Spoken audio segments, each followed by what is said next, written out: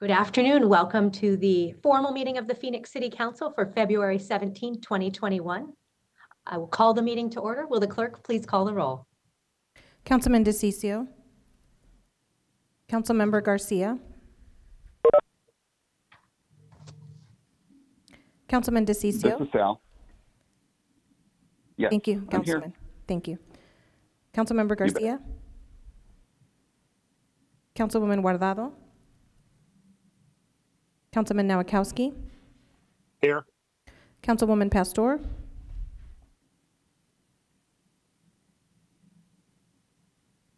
Here. Thank you. Councilwoman Stark. Here. Councilman Waring. Here. Thank you. Vice Mayor Williams. Here. Mayor Gallego. Here. Thank you all and welcome to today's meeting. Mario Barajas is with us to provide interpretation services. Mario, would you please introduce yourself?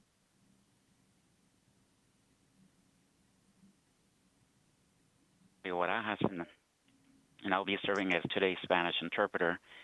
I'll now take this time to introduce myself to our Spanish speakers. Muy buenas tardes, mi nombre es Mario Barajas y yo les voy a estar sirviendo como el intérprete del español del día de hoy. Muchísimas gracias. Thank you, Mayor.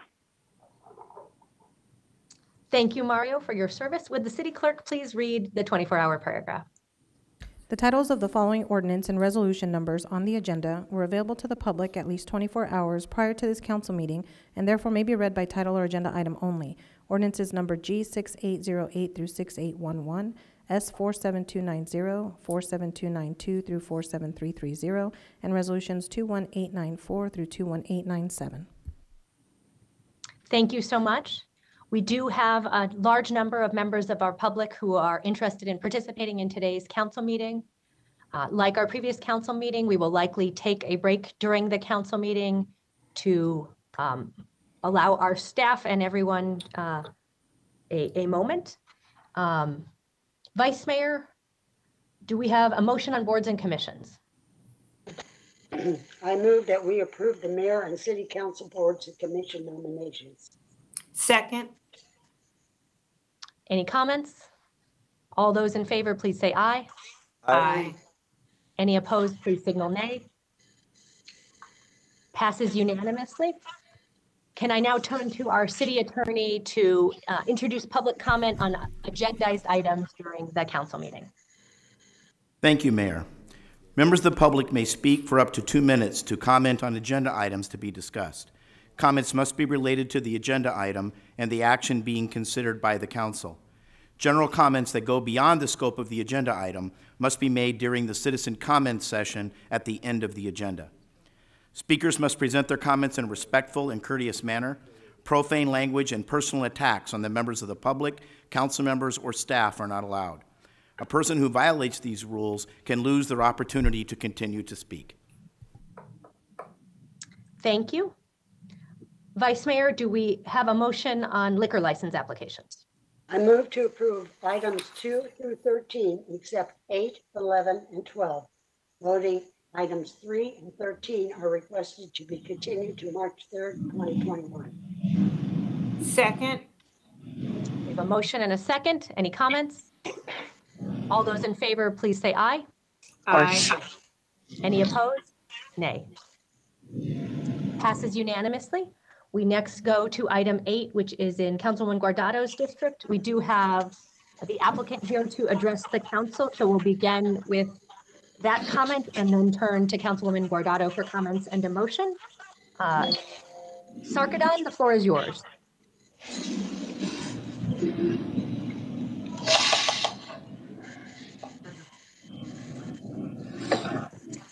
Hello. Hello. Hear me? Yes, we can. Yeah, my name is Sarkadon Jonathan. For one reason, I cannot turn the cam on. We are audio only. Awesome. Thank you so much. Appreciate it. So when I applied for my liquor license, we had opposition on our application, but yesterday we had to get a good neighbor agreement with the association we are entered to agreement that we will work together to have any oppositions in the applications. That was the only update on the applications like we submitted. Wonderful. Thank you so much for working with the neighbors and your councilwoman. I will turn to her now. Thank you, Mayor. Yes, I wanted to thank Stephen, the applicant, for his willingness to sit down with neighbors to create a safer intersection, working on things like lighting and increased security measures. I also wanted to thank the neighborhood groups that brought forward concerns and worked in good faith with the owner to collaborate and find solutions. Leaders from the Lane Avenue Block Watch, Ocotillo Glen Block Watch, North Glen Neighborhood Association, and the Alta Vista Block Watch all participated in this successful effort. Again, I want to say thank you to Stephen from Westside Smoke Shop for setting an example for good business in our district. It is my hope that as you work with our community and neighborhood groups, your business will continue to have a success. And with that, Mayor, I would like to make a motion to approve item 8. Second. We have a motion and a second. Any comments? All those in favor, please say aye. Aye. Aye. Any opposed? Nay. Passes unanimously. We next move to item 11, which is Lucky Market in Council District 2. We do have a representative for the applicant here, as well as our staff. So I will first go to the applicant and then our staff. Jared Rapinski, the floor is yours.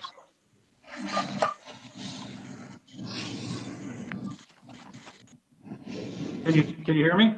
We can. Okay. Well, good afternoon, Mayor, members of the council. My name is Jared Rapinski. I'm the agent for Lucky Market, and I'm hoping the goal of council today is a comprehensive understanding through all of the most relevant information with regards to Lucky Market and owner Gita Bat. Meaning a qualified opinion standing alone seems incomplete if not supported by statute, historical precedent, and reasonable comparisons. So first, let's start with the public convenience and best interest of the community. This is historically presumed through the issuance of the interim permit, meaning the location has already qualified for this type of license. And since there's been no public protest, it appears the community welcomes the approval of this liquor license. Now, secondly, as to capable, qualified, and reliable, which is found in ARS 4203, as mentioned in PD's report, but it's also found in 4202 and 4210. And the reason why this is significant is the title of 4202 is qualifications of the licensee. And this statute says, in sum, no felonies in 5 years, no liquor license revocations in 1 year, everything properly filed on DLC forms, etc. Therefore, Mrs. Bat is qualified under 4202. Additionally, Mrs. Bat has never been cited under ARS 4210A2, which says, in sum, licensee fails to satisfactorily maintain capability, qualifications, reliability requirements of an applicant. It seems reasonable if Mrs. Bat truly was not capable, qualified, and reliable due to a history of violations, then she would have at least been cited under 4210A2.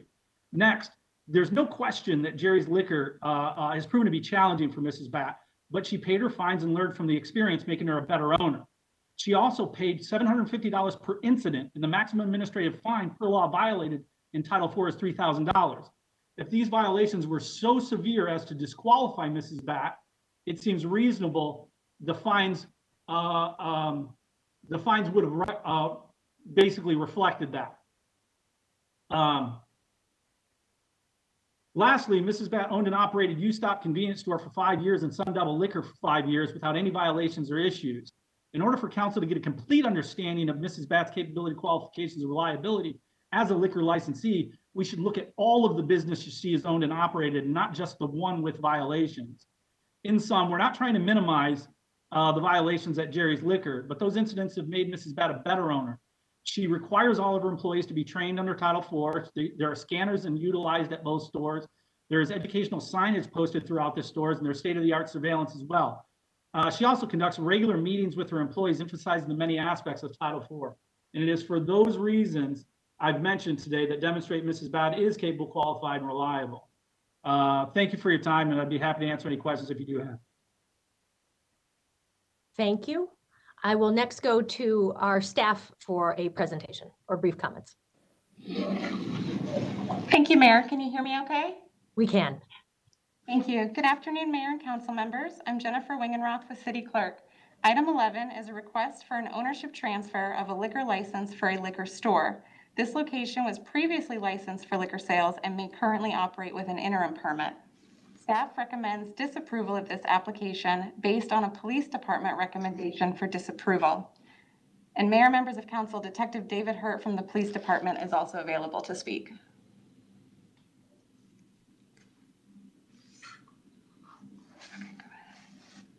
Yes, good afternoon, Mayor and members of council. I am Detective David Hurt with the Phoenix Police Department. I serve as the abatement detective and the liquor liaison for the Black Mountain Precinct in North Phoenix. It's my duty to review, investigate, and make recommendations to liquor applications within the Black Mountain Precinct. I had the opportunity, and I'm here today in reference to the pending Series 9 liquor license by Mrs. Gita Bat, Shiv 1 LLC, and Lucky's Market. My original recommendation for denial was based off the serious violations of her previous or still current liquor mart in the town of Tempe, known as Jerry's Market, Jerry's Drive-In Liquor, excuse me. There was 4 serious violations that went to my recommendation. In doing so, I did have a phone conversation with Mr. Rapinski, the consulting agent for Ms. Bat, and set up a meeting to discuss these issues. On February 10th at 1:30 p.m., I agreed to meet Mr. Rapinski and Mrs. Bat at the Lucky's Market. During that time, we were inside of the market. Mr. Rapinski was going over the things that Mrs. Bat had done at Lucky's Market to try to ensure that serious violations did not occur at this market. While there, inside of the store and reviewing the information that Mr. Rapinski was going over, 2 gentlemen entered the liquor mart, approached the beer storage area. Each of the gentlemen grabbed individual beers and then approached the counter area. As they approached the cashier counter area, they were less than 10 feet away from myself, Mr. Rapinski, and Mrs. Bat, who were obviously in plain view of these 2 gentlemen. There was one of the young gentlemen appeared to be younger, and he handed his beer, 24-ounce beer, to the other gentleman who walked up to the cashier's counter to purchase the 2 beers. Being that the younger-looking individual had done this, I asked Mr. Rapinski and Ms. Bat if they wanted to check the individual's identification. The younger male had walked towards the entrance doors of the liquor mart when Mrs. Bat and I believe the cashier began asking the younger gentleman for identification. The younger gentleman was a Spanish speaker, did not understand what was going on. I asked the individual in Spanish if he had any identification on him, to which he said he did not. I then asked him in Spanish for his date of birth, which he provided, and then I followed up with a question of how old he was to ensure that the date of birth was correct. The date of birth and the age the individual provided did not match. At that time, Ms. Bat, in the presence of Mr. Rapinski, as well as the cashier, told the individual that he would not be able to buy the beer without his passport. This was while in the presence of the liquor store, while we were trying to, Ms. Bat and Mr. Rapinski were trying to relate to me how serious violations from the previous market were not going to occur. And that concluded my interview with Ms. Bat that day. For these reasons, applicant Bat has shown through the previous violations as well as the incident on February 10th, a lack of institutional control over the liquor establishments, and therefore the Phoenix Police Department is recommending disapproval of this application. Thank you, Detective, and thank you to Jenny. Vice Mayor, do we have a motion? I am moving to recommend disapproval based on the police department's recommendation. Second. We have a motion and a second. Any questions or comments? Roll call. DeCiccio. Yes. Garcia. Yes. Guardado. Yes. Nowakowski. Yes. Pastor.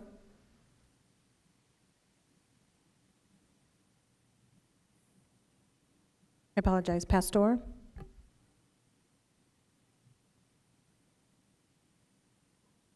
Stark? Yes. Waring? Yes. Williams? Yes. Oh, Hello, Pastor?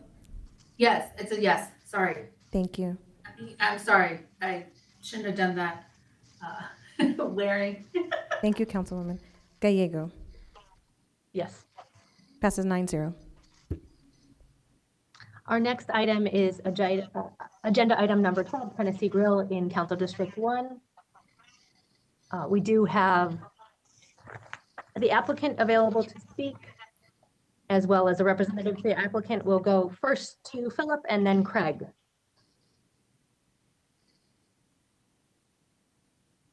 Hello, council members. Thank you for taking the time to listen to me speak today. I just want to kind of tell you how I got here. I was working for a company, Shamrock Foods. COVID, I was a consultant for the restaurants. I've been doing that for the last 13 or so years. I love it, but unfortunately when COVID hit, I had to strategize and come up with something different. And I thought switching over to a business owner and taking over a restaurant, I think I thought I was ready for it. And over the last 4 months, it's been the best decision I've made this far. I just want to say that I'm disappointed in the detective's report. Other than that, I want to thank the city of Phoenix. You guys have been wonderful on everything. And I just feel like I was kind of either biased decision or misrepresented. But moving forward, I'm here and I'm ready. And I've poured my money, my own hard-earned money into trying to transition ownership. I saved jobs. The previous owner was in a dispute with a landlord, and I was able to broker a deal, saving 20 jobs and keeping a family-owned restaurant in the area. It's been there for 8 years now. And I just want to thank the community of Anthem for stepping up through this time and really being supportive. And I'm happy to report that although my liquor sales are only 15%, and there definitely needs to be some room for improvement on that end from a business standpoint, we're never going to be a Series 6. We never want to be. And we're a family-owned business. We're a family restaurant, and that's how we're staying. In reference to the construction process and moving the dining area over to the bar area and vice versa, that's simply just to open up more seating because of COVID. And it's kind of a no-brainer. We need to get some outdoor seating, and that's our only option. So it's not a desperate attempt to try to add more bar seats. Just really just to try to evolve with the times and grow this brand.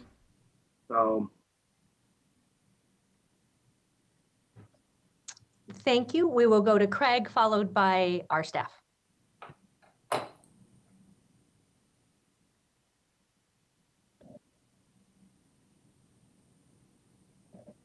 Thank you and good afternoon, Mayor and Council. My name is Craig Miller, and I work with Arizona Liquor Industry Consultants. And we had the opportunity to work with Philip Lattiser with this location. The Tennessee Grill, located at 4220 West Summit Walk Court. It's a fast casual restaurant. I went up to that location to visit the site, and I'll tell you, it has a substantial commercial grade kitchen, which, seeing that its alcohol sales percentages are about 15% now, it makes sense with as nice a kitchen they have. They do a great casual dining, and I could see why moving, when you first walk into the entry, you see the bar area, and that's a big enough area that they can move and get some tables, moved around, have more seating for COVID, like he explained. I want to commend him for actually jumping into a business during COVID times with everything going on and working through those issues. When he worked for Shamrock Foods for 13 years, he consulted with restaurants on food costs, pouring costs, equipment costs, consulting with businesses. And I read the report, saying that he doesn't have any experience running businesses, but he consulted for 12 years on successful bars and restaurants and keeping their food costs down and meeting the percentages cells to qualify and be a Series 12 restaurant. With the increase of COVID traffic, the area to do is to build an additional patio. Once he got in there and realized he needed work room around, there was a construction permit issued there. There's no exterior. When asked what his plans were, he's talking about the big picture, what he has planned in the future. Obviously, he doesn't have money to knock down a wall and add a patio yet. And before he does that, he's going to make sure the use permit's in line and the permitting process is all in line. This is what he's done is cosmetic in creating more room for dining areas for people to consume food, which is obvious with this 15% alcohol sales. I'm available for any questions that anybody has in reference to this location or Mr. Lassiter, and be happy to answer any of those. I want to. Thank you so much. I will turn to our staff. Good afternoon, Mayor and Council members. Again, I'm Jennifer Wingenroth with City Clerk. Item 12 is a request for a new liquor license for a restaurant. This location was previously licensed for liquor sales and may currently operate with an interim permit. Staff recommends disapproval of this application based on a police department recommendation for disapproval. And Mayor and Council members, Detective David Hurt from the police department is available to speak. Again, good afternoon, Mayor and members of council. Again, I'm Detective David Hurt with the Phoenix Police Department. I'm the abatement liquor liaison for the Black Mountain Precinct in North Phoenix. I'm here today on the Series 12 liquor license application by Mr. Philip Ladisser and the Tennessee Bar and Grill. The Phoenix Police Department recommends disapproval for this application for the following reasons. During my investigation and review of the applicants for the city license as well as his state questionnaire, there was many discrepancies between the two. I met with Mr. Lassiter at his business location in Anthem on November 24th. During that time, my interview consisted of Mr. Lassiter walking me through the business and telling me about his plans on what he was doing with the business. His initial plan was to move the smaller area, which consists of the bar, over to the larger area of the business to have more space for bar area. He walked me to that larger area and then walked me to the back where he had already started construction in the kitchen area, where he was talking about putting beer coolers and designing the bar and moving walls and that sort of stuff. He specifically marked no on the city application to question 21, which specifically asked if there would be construction at this location. Mr. Lassiter continued talking about his envision for moving the wall. He also talked about having an emergency fire line as well as water line outside the building moved so that he can expand the bar further to an outside seating area. There's already an existing small patio area at this location where diners can sit. It's right in front of the doors. One question about turning the place into a bar, because that's the feeling I got at the time, was that he was changing the dynamics dramatically. He said, I could see how you see it like that. And then he talked about not wanting to be like other bars in the Anthem area. I then questioned him about his location, about being there. On his application, he said he had another job. He was a salesman for Shamrock. But then he also did not list any managers at this location. And he marked on questionnaire number 12 that he would be running the business, that he would physically be at the location running the liquor license and the business. So then I questioned him because the home address on the questionnaire was quite a distance away from the business. I asked him about that, to which he then admitted that he doesn't actually live at that location anymore. He lives right down the road from there, which struck me as this application that he put this residential address on was filled out just a couple weeks prior to him submitting it. So there was a discrepancy there. During my conversation about his other job and being on the premise, as he didn't list a manager, he told me that he could only be there 2 days a week because he had his other job at the Shamrock as a salesman. He stated that he had 2 managers. None of them were listed in either application or questionnaire. And then he even admitted that he didn't know who they were yet, who those managers were going to be as of yet. When talking about financing and the money on what he paid for the business, Mr. Lattiser explained that the $25,000 he had already paid was back rent, security deposits, and so forth, and that he still owed the previous owner $100,000 that he would pay out of proceeds from the business.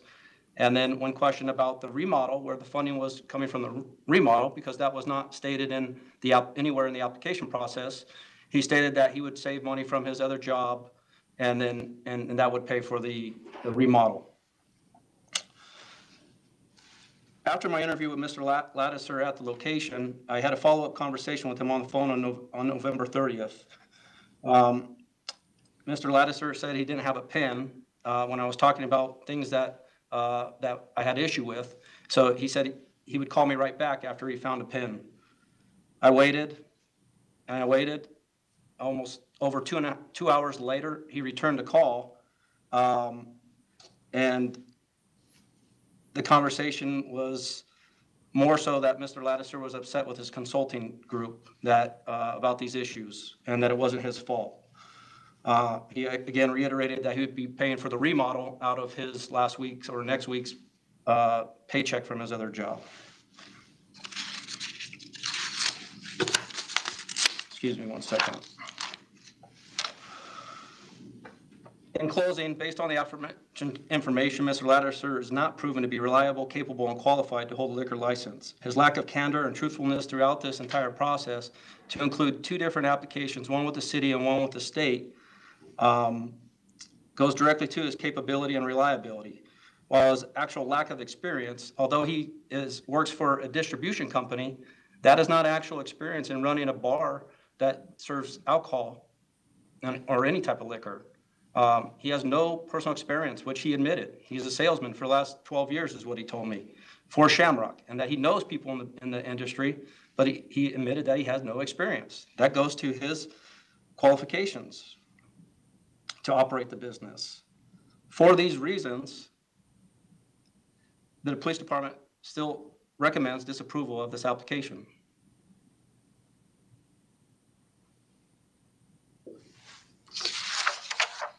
Thank you, Detective. Vice Mayor, do we have a motion? I move disapproval based on the police department's recommendation. Second. Any comments? Roll call. DeCiccio. Yes. Garcia. Yes. Guardado. Yes. Nowakowski. Yes. Pastor.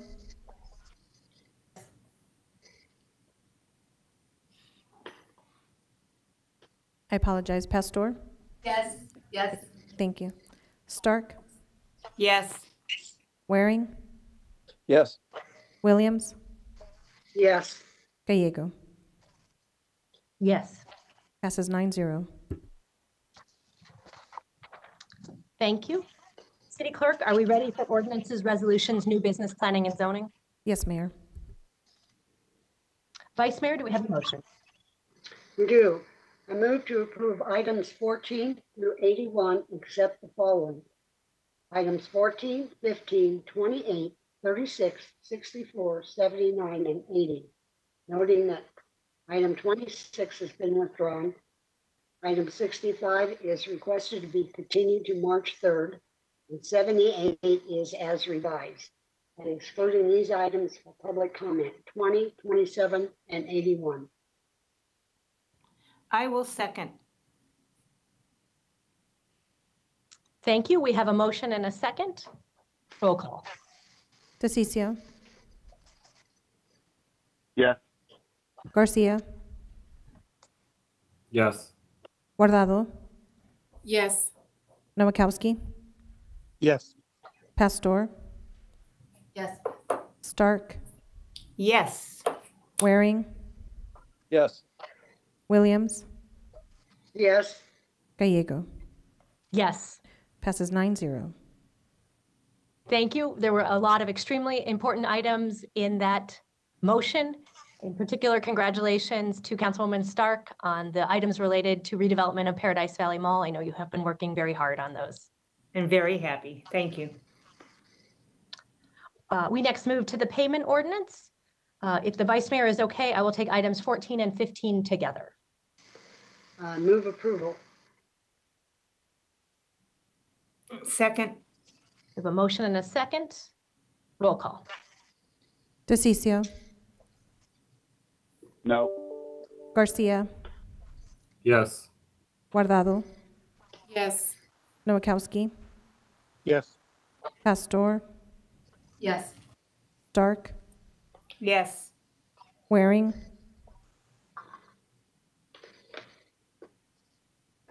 I apologize, No. Waring? No. Did you hear me? No. Yes, thank you. Okay. Williams, Yes. Gallego. Yes. Passes 7-2. Item 20 is a personal injury claim, Foster versus City of Phoenix. Do we have a motion? Move approval. Second. Second. Any comments? Roll call. DeCiccio, Is there someone here to speak on this? Yeah, It was is there someone pulled here from on that? consent. It was pulled from consent because someone wished to speak, but that person did not sign in. Okay, thank you. Sorry. Yes. thank you. Garcia, Yes. Guardado, Yes. Nowakowski, Yes. Pastor, Yes. Stark, Yes. Waring, Yes. Williams, Yes. Gallego. Yes. Passes 9-0.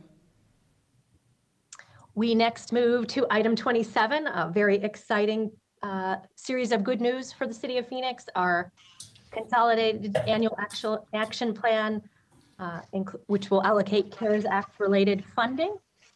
Councilwoman Pastor has been working, the entire council has been working very hard on this one, but Councilwoman Pastor has a motion. Yes.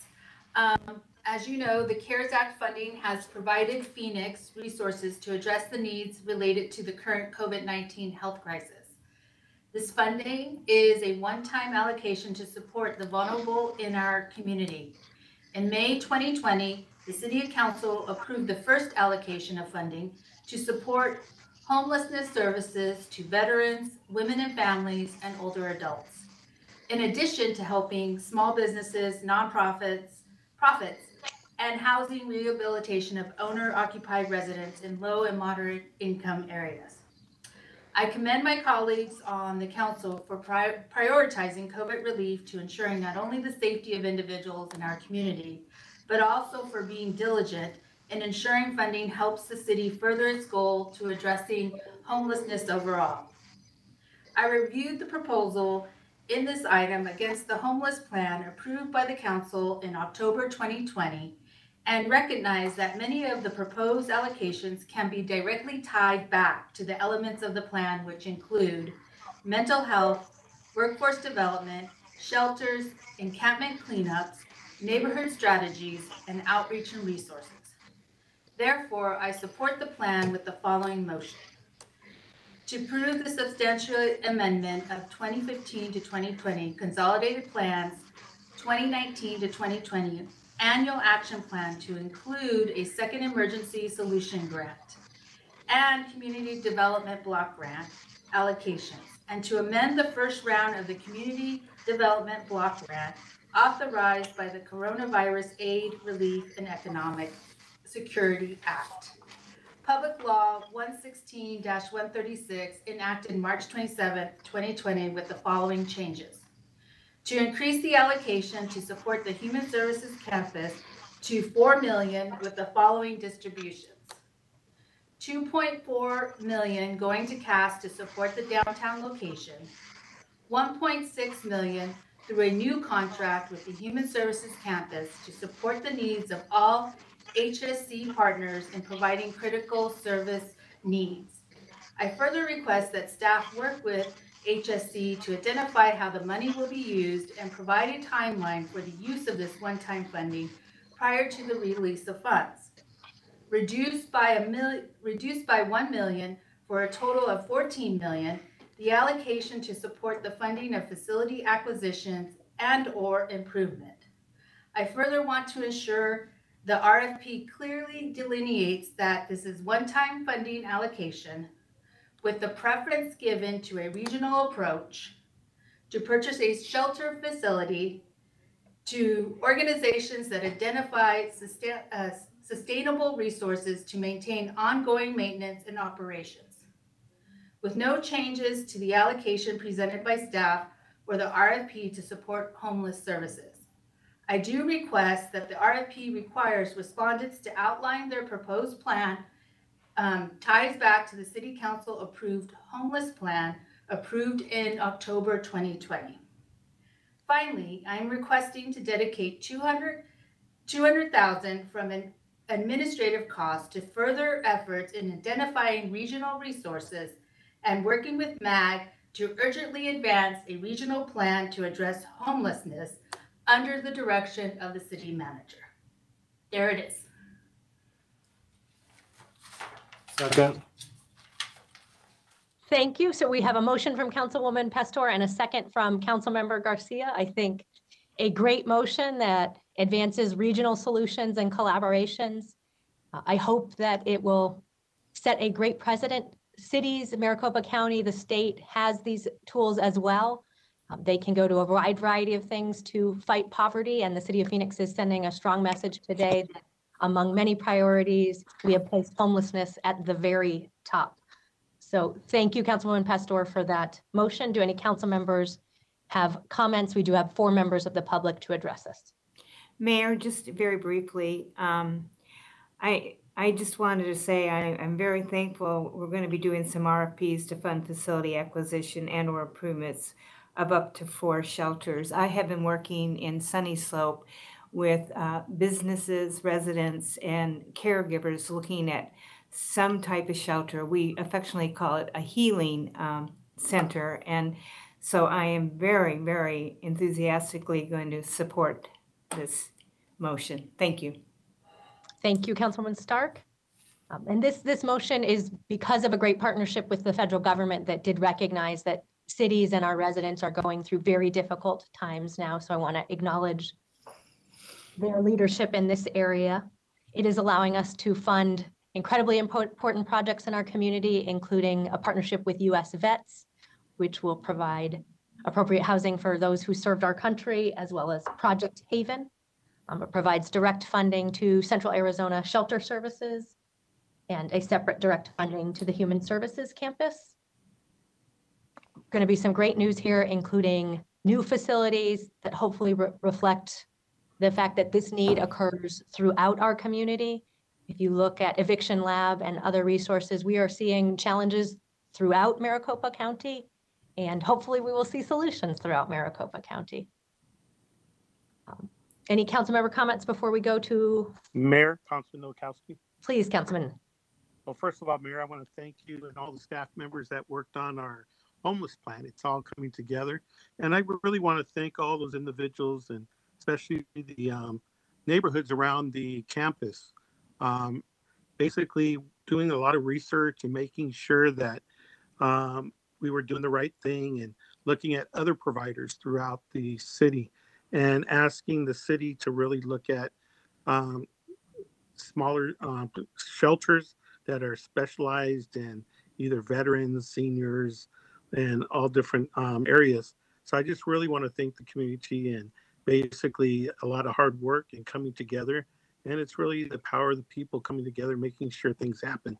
So once again, Mayor, I think we need to continue to challenge our neighborhood cities to do the right thing and use us as an example of how to fund homeless programs. And it could be on a regional level too. So I just really want to thank your leadership and thank all those individuals, Laura and all the others that have worked very hard to make this possible. Thank you.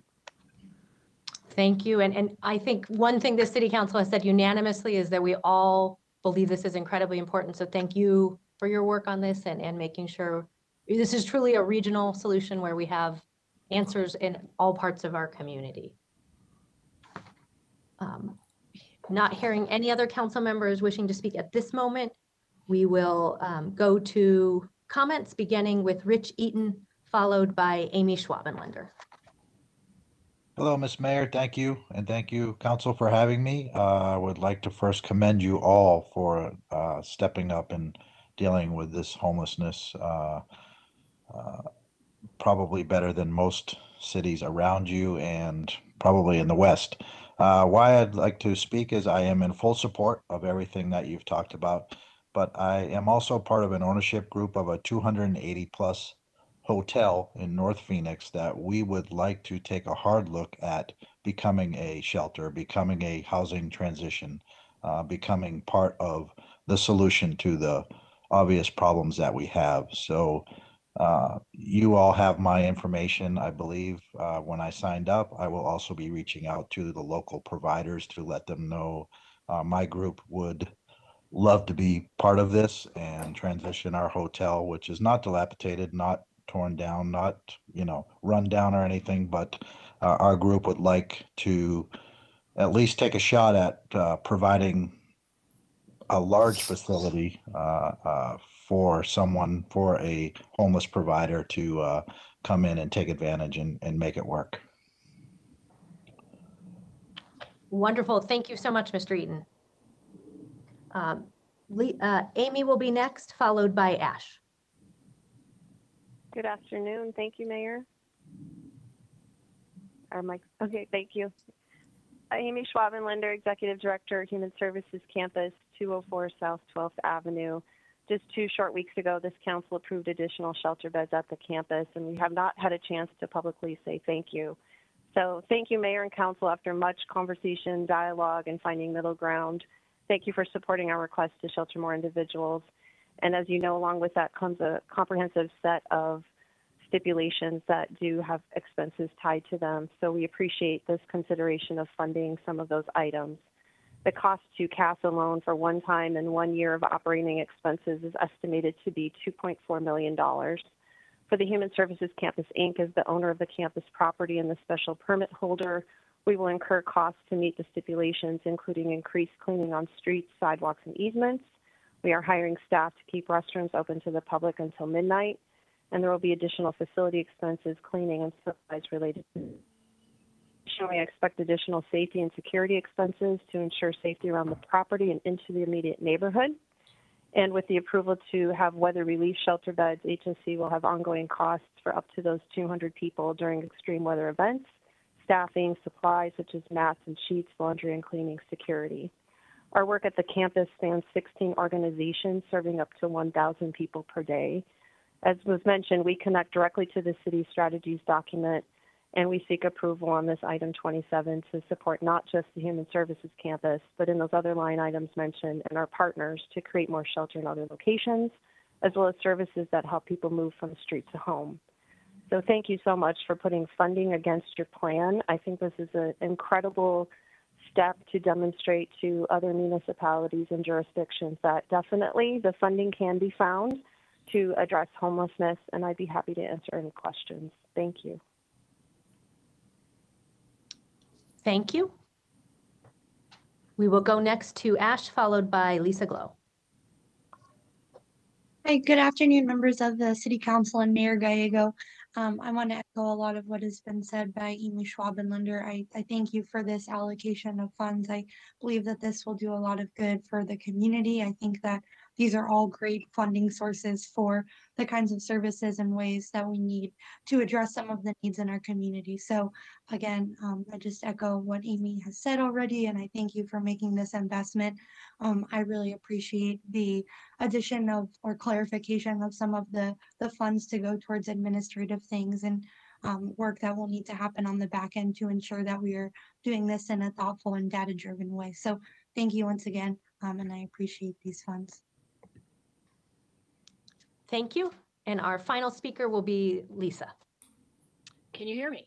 We can. Thank you so much, Mayor and council members. This is tremendously exciting. Your leadership, compassion, and thoughtful and strategic planning this year, including all of the staff, has created tremendous momentum. So all of us in the homeless provider arena are grateful to you. So I'm speaking in support of item 27. Specifically, what I'd like you to know is we're really excited about the 2.4 million that will allow us to quickly scale up to 600 beds by the summer and get people off the streets in the immediate surrounding area around the campus. Importantly, this will require some physical upgrades, initial upgrades to the shelter, purchasing of new beds, renovations to the bathrooms. It'll also require, not require, but an improvement in trauma-informed care. It's really important to us that we have a great shelter where people want to come inside. We've had waiting lists for years. The expansion will help us, but we also know there are people who are resistant to coming in. By improving the quality of the shelter, we will be able to get more people to come inside.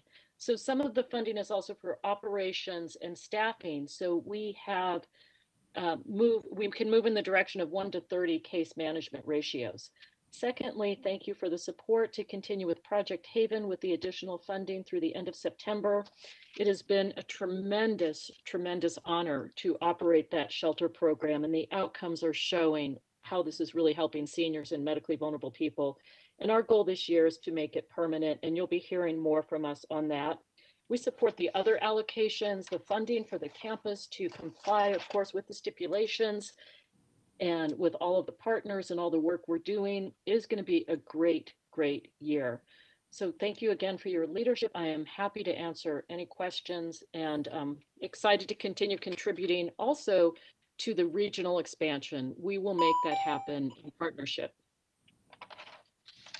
Thank you so much, Lisa, and thank you for mentioning caseworkers.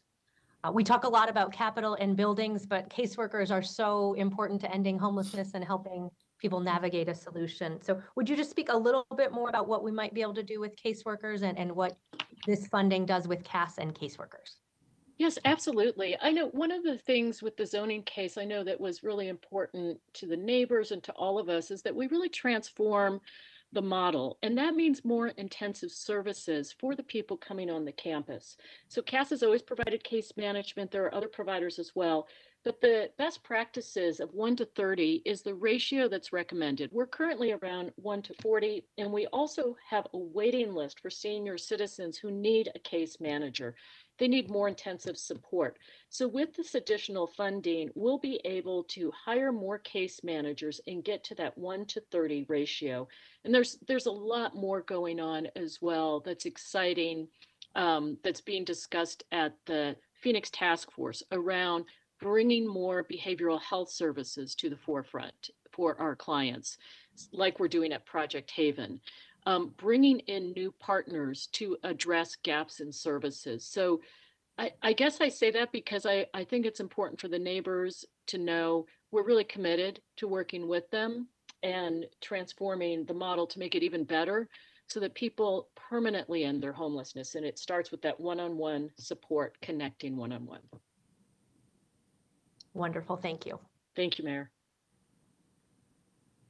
Thank you. That concludes public comment on this item. Thank you to our partners who will be advancing this item, and congratulations to those recommended for funding. Also really wanted to recognize the regional collaboration support in Councilwoman Pastor's motion. We have to work together regionally, and that includes on better and deeper data collection. So glad we'll have resources in that area. I hope our partners are inspired by what we are doing today and other jurisdictions make similar commitments. Additional council member comments? Roll call. DeCiccio. Yes. Garcia. Yes. Guardado. Yes. Nowakowski. Mayor, before my vote, I'd like to also thank our Deputy City Manager, Inger Erickson, our Neighborhood Services, and our Human Service Department for all their hard work and their outreach to the community to make sure that our homeless plan is an active and living document. And that's a yes. Pastor. Yes. Stark.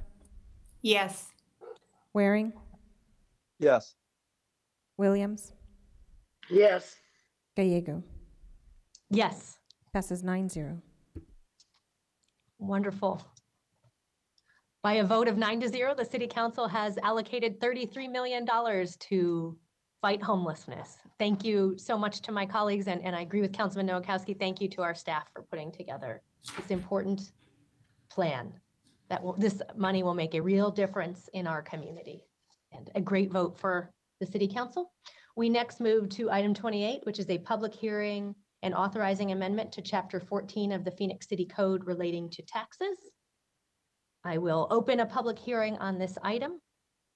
We do not have any members of the public wishing to speak, so I will close the public hearing. Before we go into voting, I would say we are enacting required amendments due to state legislative changes. We are moving forward with state law. In many cases, this is disrupting local control, which is not something I like to see. And I wish the legislature had gone in a different direction. With that, I will ask the city clerk to read the title.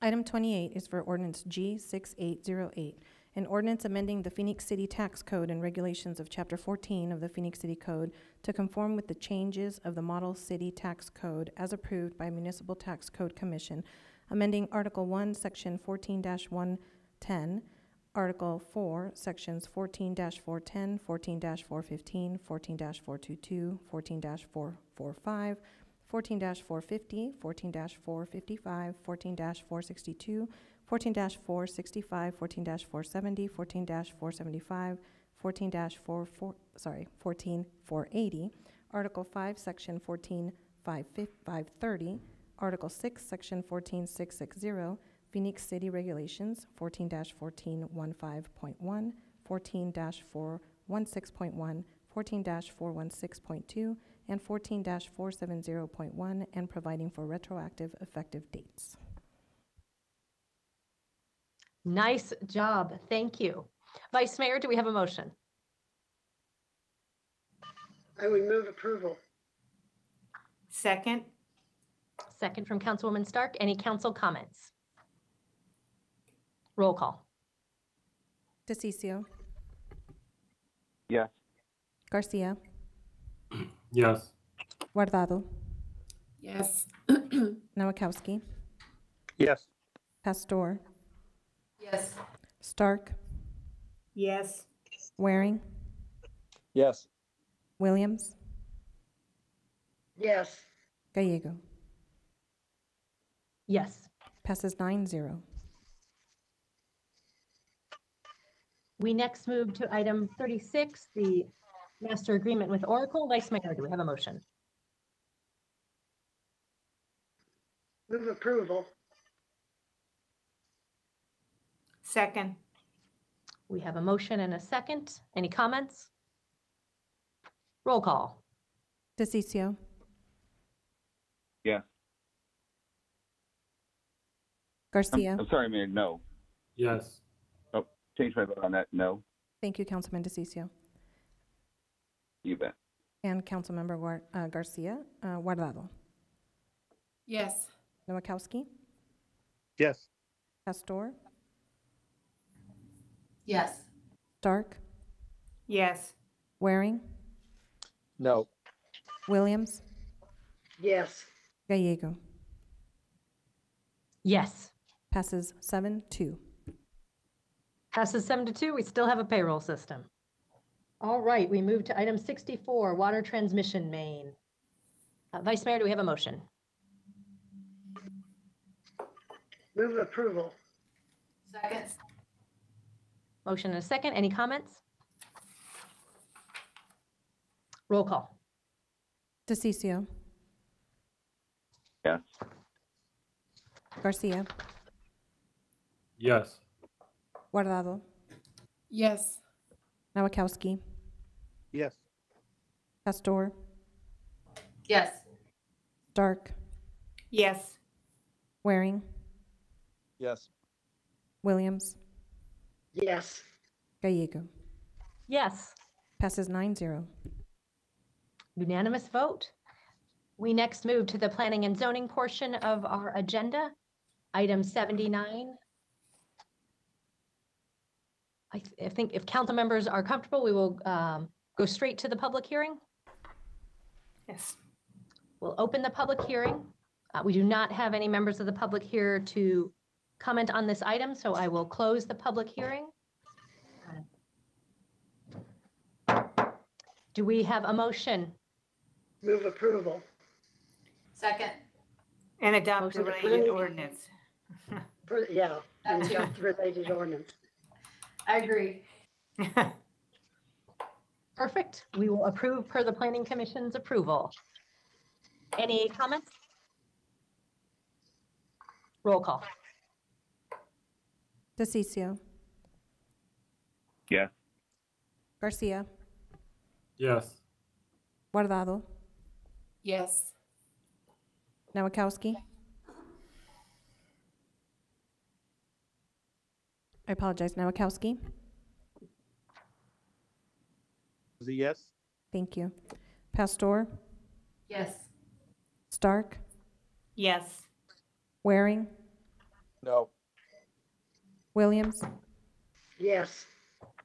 Gallego. Yes. Passes 8-1.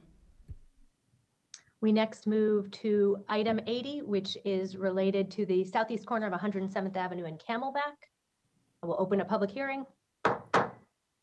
We do not have any members of the public wishing to address the council on this item, so I will close the public hearing. This item is in Council District 5, so I will turn to Councilwoman Guardado.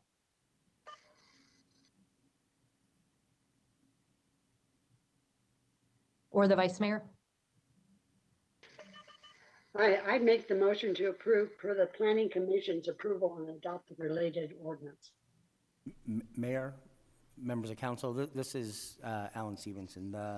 This particular item 80 is a request to rescind the golf course zoning designation that was placed by the council last fall on the Via de Paz golf course. I believe that the council desires to rescind that ordinance G6755 and then adopt the related ordinance. Second. Councilwoman Williams, did the planning director accurately capture your motion? Yes, he did. All right. Second. Motion and a second. Any comments? Roll call. DeCiccio. Yes. Garcia. Yes. Guardado. Nowakowski. Yes. Pastor. Yes. Stark. Yes. Waring. Yes. Williams. Yes. Gallego. Yes. Passes 8-0. Thank you. We next move to item 81, which is an item placed on the council agenda by 3 council members who may do so by city ordinance.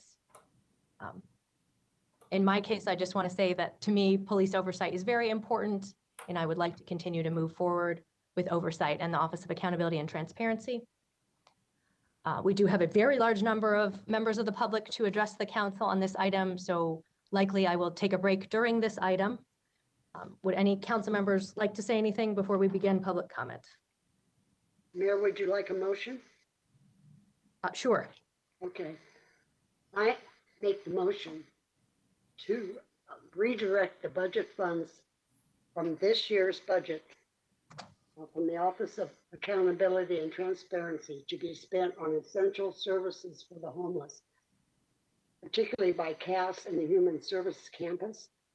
I would suggest $2 million to CAS, $500,000 to the campus, and $500,000 to the city manager to address how to redefine and how to change operations of the police department by calling in experts from around the country. Second. We have a motion and a second. Any council comments before we begin public comment? All right. We will begin with... Mayor. Oh, I'm sorry, Councilwoman, I didn't hear. Councilwoman Pastor. I had you on mute, sorry. Can you read the 1, 2, the third piece? I didn't hear it. of the motion.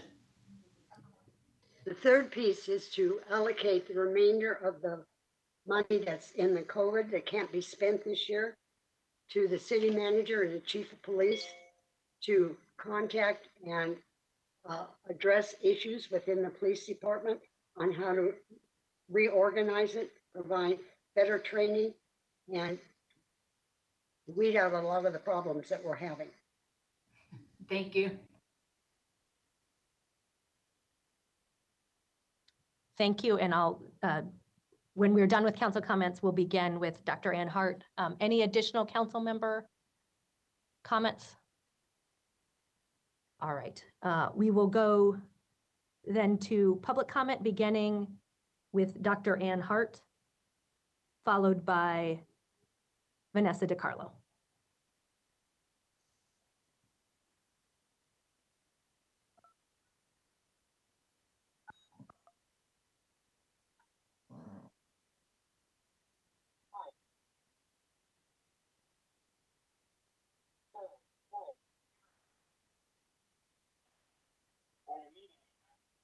And I hear some sound, but not clearly, Dr. Hart. Can you hear me? Can you hear me now? Now I can hear you beautifully. There was some Okay, sound, great. but this is perfect. Thank you, Dr. Hart. Okay, thank you, and good evening, City Council members, and thank you and good evening to you, Mayor Gallegos. I appreciate this opportunity. And I'm speaking to the Office of Accountability and Transparency, as noted as OAT. And I'd like to start by saying on June the 8th, 2020, by bipartisan 7-2 vote, City Council fully funded civilian oversight of the Phoenix Police Department. But what remains to be seen is what exactly transpired in the past 6 months for the allocation of the OAT funding. Now, this is a no-brainer. Accountability and transparency is like bread and butter, shoes to your feet, and books to education. There must be a system to govern the who, what, and when as a method of transparent governance. Now, I'm a member of City Council 8, and I've spoken to many constituents who also are members of City Council 2 and 6. The office, and they agree and wish that the Office of Transparency and Accountability, which will help to support generational change and exterminate improprieties, thus creating an umbrella of oversight which promotes increased community trust. This will eliminate uncertainty and fear when it comes to community policing, training, and police misconduct. Lately, we have been viewed through a magnifying glass of police brutality across America, including questionable police shootings. And how better way to accomplish any public discrepancies and concerns than through transparency and accountability. Phoenix has been highlighted for being the 6th largest city in the U.S., and we can use this moment in Phoenix history to improve transparency and a more robust accountability mechanisms to improve police relations and build and strengthen trust between our communities and the police. Let us not terminate funding previously allocated for OAT. Thank you. Thank you. Vanessa will be next, followed by Bishop Anthony Holt. Vanessa DiCarlo. Hello, can you hear me? Yes, we can. Great. Everybody up here is capable of making decisions, can absolutely change things if you actually wanted to. So this makes me understand that for as long as I have been in these meetings for an entire year, you have consistently made decisions to not address accountability, that this system is actually designed to cage and target people currently, right now, protesters. So you're making these decisions, knowing that you also have been in these same meetings with me and continue to do the same thing and expect a different result.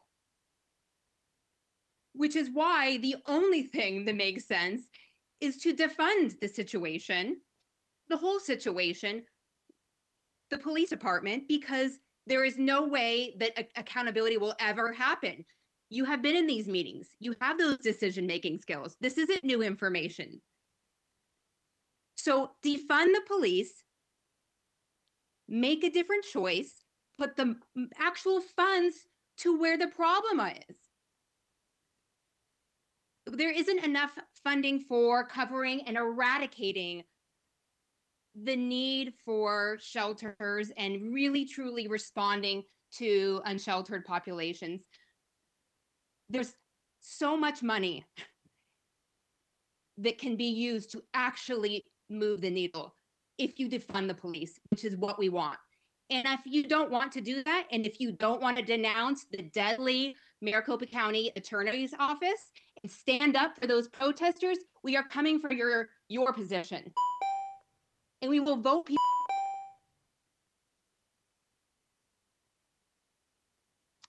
Thank you. Bishop Holt will be followed by Joseph Mulkern. Good afternoon, Mayor Gallego and members of council. Thank you. My name is Bishop Anthony Holt. I'm West Valley NAACP president. And as Dr. Hart said earlier, last year in June, there was a bipartisan vote 7-2 to fully fund the Office of Accountability and Transparency. Now, I heard what the earlier vote was on the homeless situation, and I applaud Councilwoman Pastor, as well as all members of council dealing with the homeless population. I have worked with the homeless population and with CAS and other organizations for years in the city of Phoenix, and I know the devastation that it causes. But I also know the devastation that's going on with our police departments, the shootings, the conversation that is in the community of why, how, what, and who. Those questions are not being answered. And just frankly, $3 million is not going to solve the homeless problem. And can we find another way to exhaust all the resources? What about federal funds from HUD? There are other monies that come from the federal government that will help us assist in homelessness. Plus, homelessness is not a yesterday's problem. It's an everyday problem.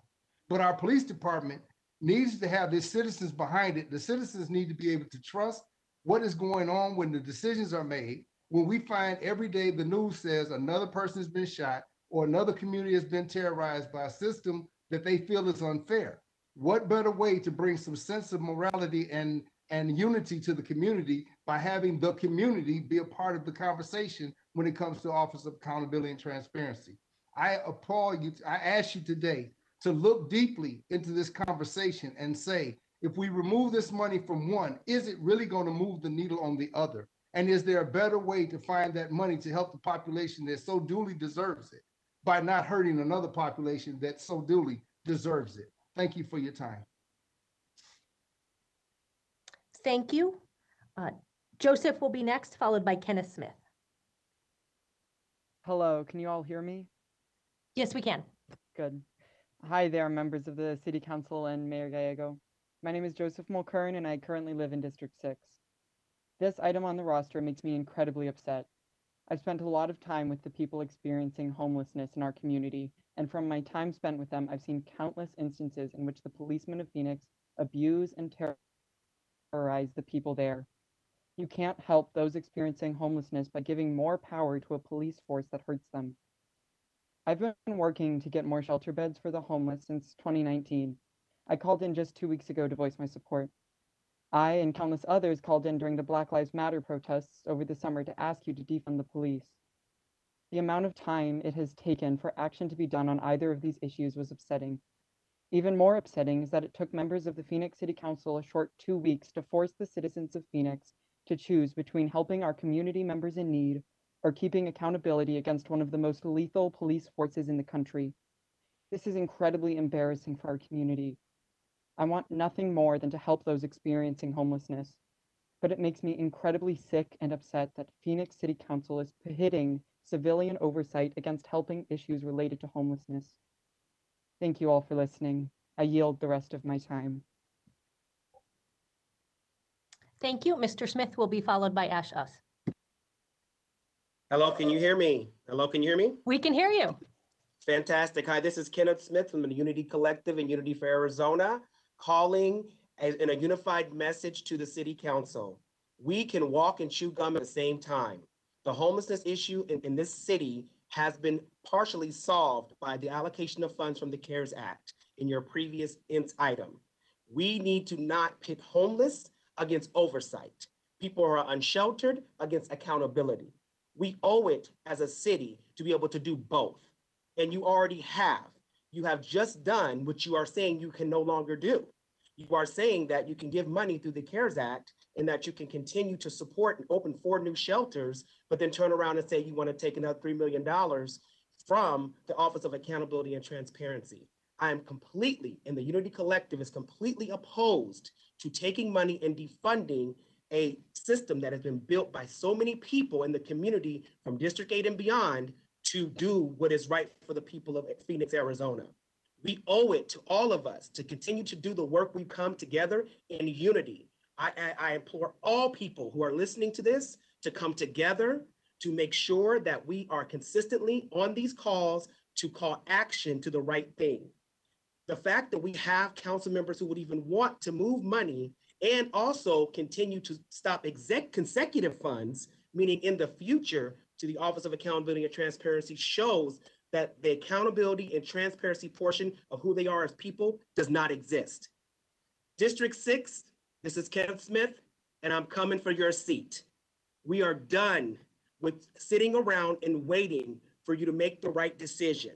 So now, in come 2022, we need to have somebody else in that seat.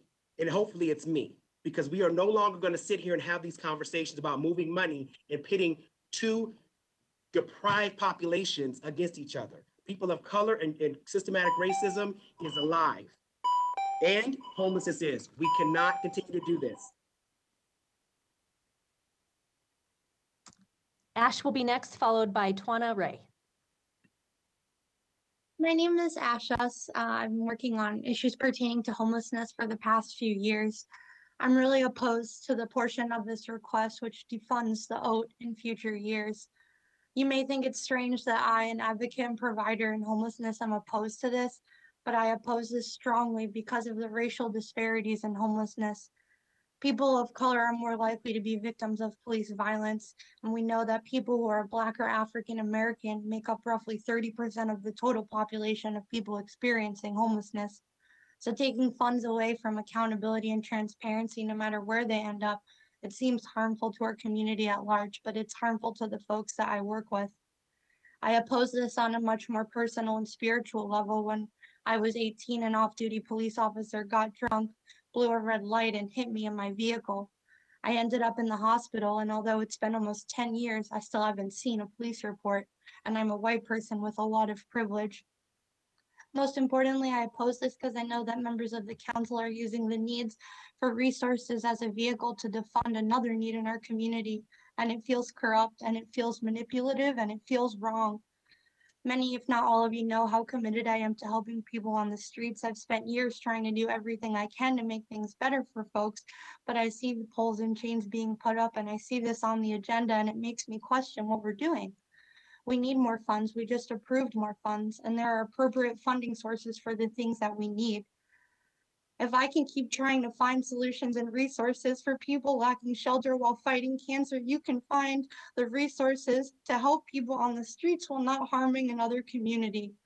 Our city deserves funding for homelessness and police accountability and transparency, so please do not support this. Thank you.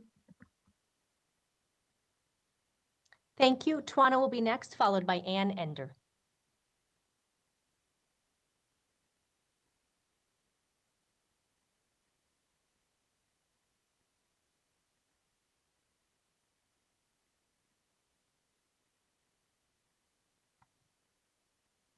And for our staff, could you please unmute Twana? Thank you. Can you hear me Perfect. now, Yes, now we can.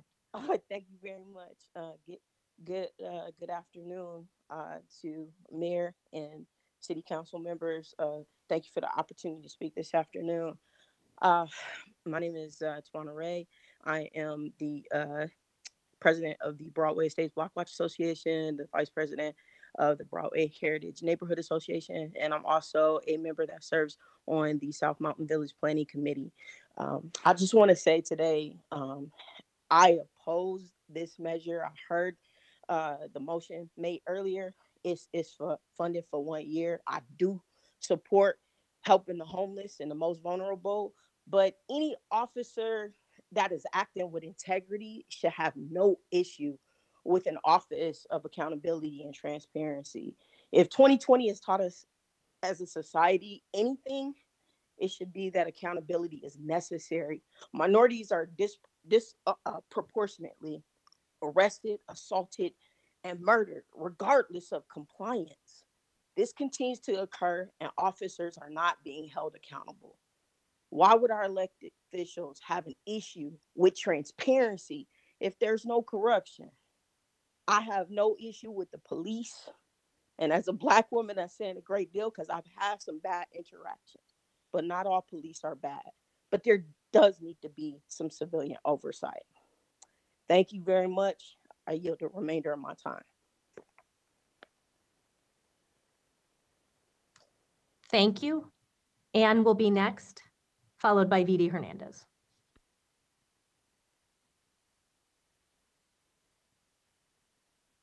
Leader, and I'm Mayor and council members. I'm Ann Ender, and I'm a neighborhood leader and resident of District 6. I support this request to reallocate the $3 million budgeted for the Office of Accountability and Transparency to support the services being provided at the Human Services campus. Here's the reason why.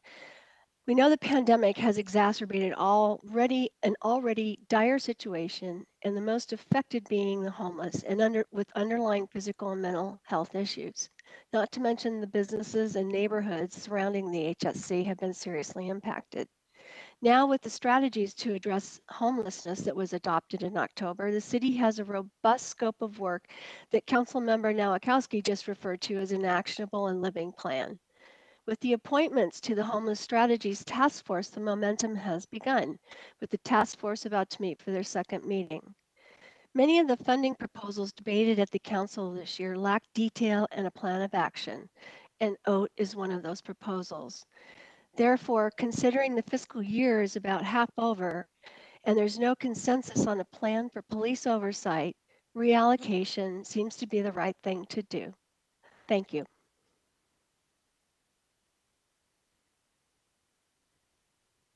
Thank you. Vidi Hernandez will be followed by Joanna Haygood. Hi, this is Vidi. Hernandez with Brother in Action. I am troubled again by this ridiculous demand by the council members. Councilmember Williams, you're not even the council person anymore, and making these demands is ridiculous. The Phoenix Police Department has a history and a record of racism, of targeting of protesters, of celebrating white supremacy. The only thing that needs to be defunded is this department. Yes, we need to fund resources for our unsheltered community, but those resources must come from this violent and unaccountable department. City Manager Zerker recently said, this department is going to change, and I demand it. You have been saying this for years. The city was aware of the white supremacy challenge coin since 2017 and have done nothing. You were aware of the lies of the false charges on Jamar Williams, and you have done nothing. You were aware of the illegal cavity search on Erica Reynolds, and you have done nothing. You were aware of the killing of Alex, Michelle, Ryan, James, Paco, and so many other people, and you have done nothing. You're also currently negotiating a police contract that continues to protect police violence.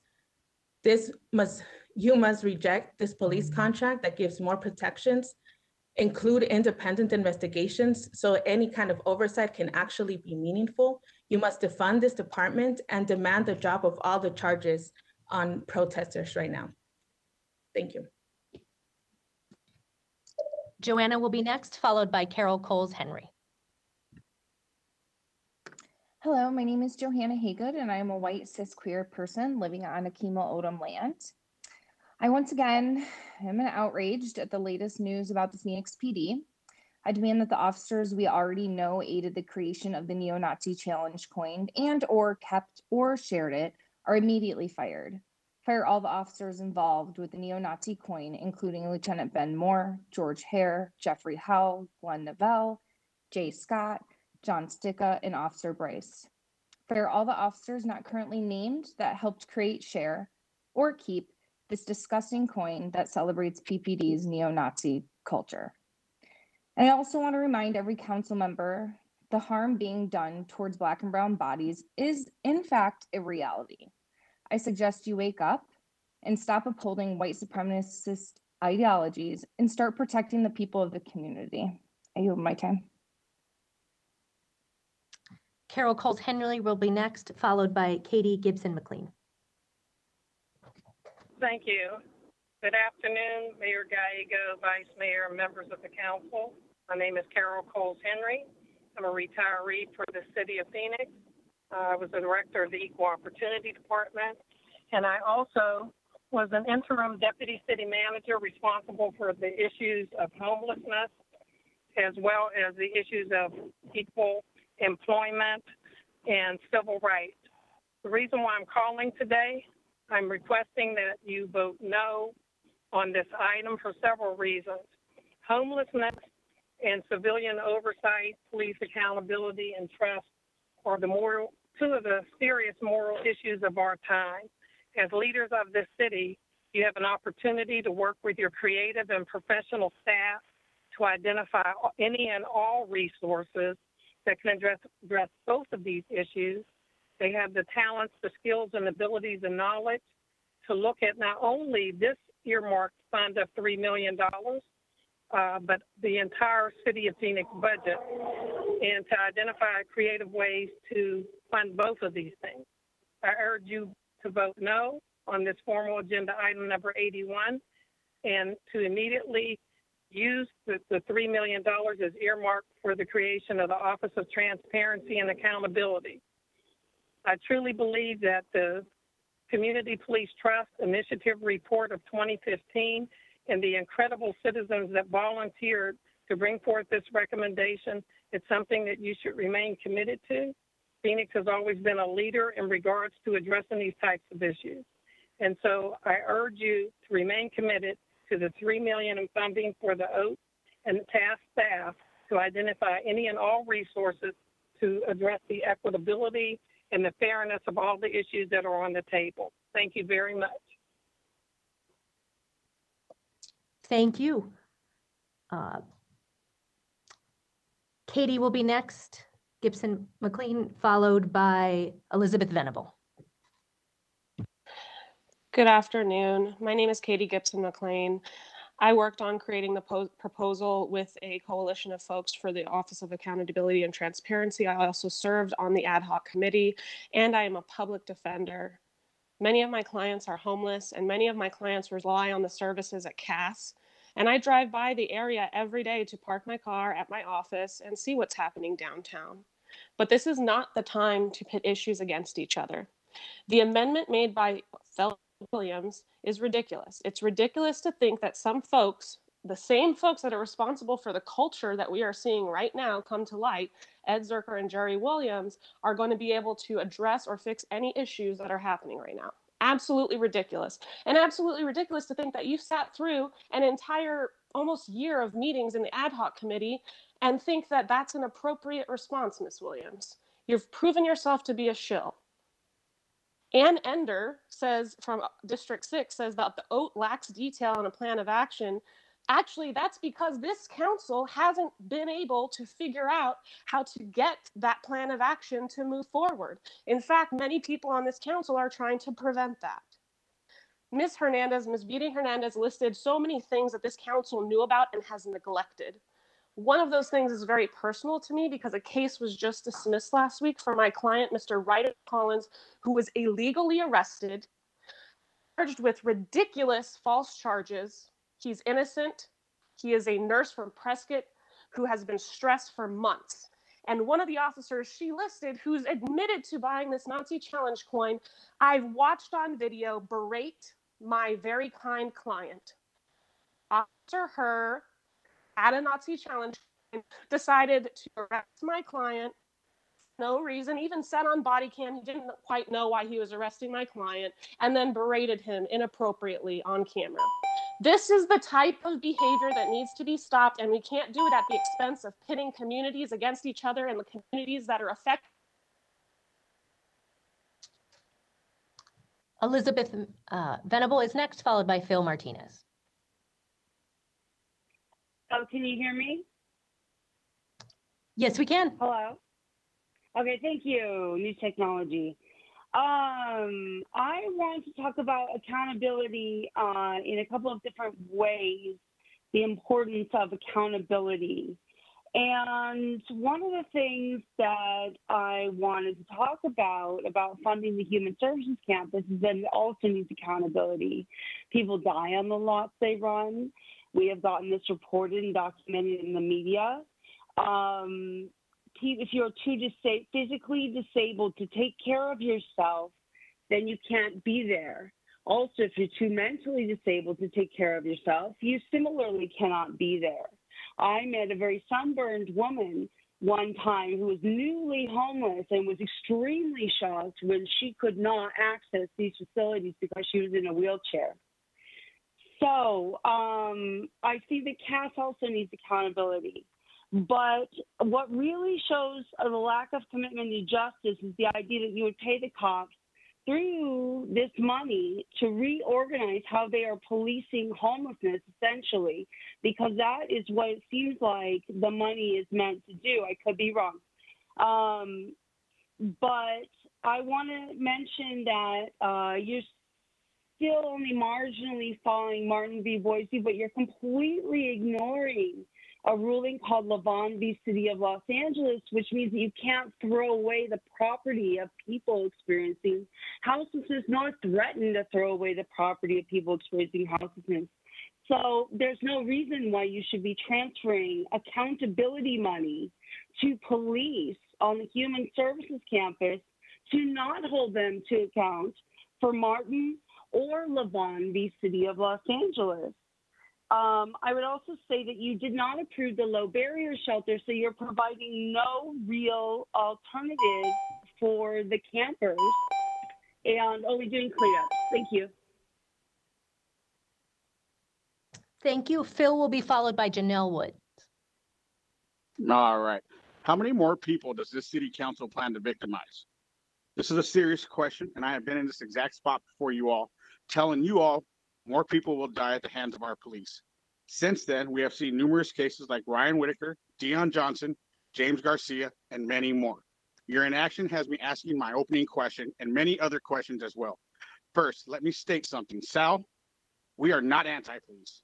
My family, who lost a son, worked for the police for decades. Ryan Whitaker's family is legendary Arizona law enforcement. Hardly anti-police if you ask me. So why are you so quick to label us? We assume you are playing politics, Salenfelda, and we do not like it. Like I said before, more good people are going to die. That is fact. Every 5 days, your police force shoots someone. So instead of continuing to divide, can our leaders lead and listen to our calls before it's one of their family who is on the table? We strongly oppose defunding the Office of Accountability. We need help holding officers accountable when they make a mistake. We also demand justice for our dead family members like Ryan Whitaker, James Garcia, Dion Johnson, and many more. We're not going away. We also demand you drop all charges against protesters, and we demand all officers, including Ben Moore, who participated in the coin, be fired and stripped of their pensions. I want to address how you all were fooled weeks ago by our police department, who was in here defrauding the city for money for a riot that did not happen. Are we to assume that our leaders are incapable of seeing through the BS and the lies that were spewed to you that day, or are you simply refusing to? You all paid the money and allowed the police to target police for protesters and silence their First Amendment rights.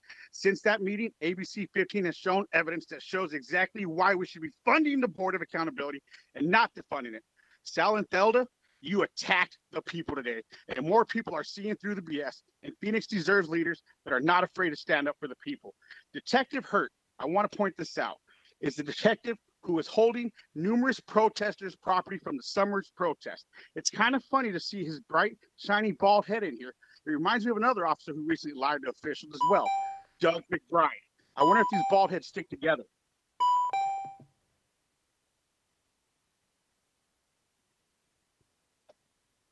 Thank you. Janelle Woods will be next, followed by Anicia Groves.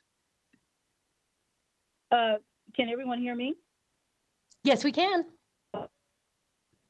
First of all, greetings, Mayor Gallegos and fellow city council members. My name is Janelle Woods, the president of the Black Mothers Forum.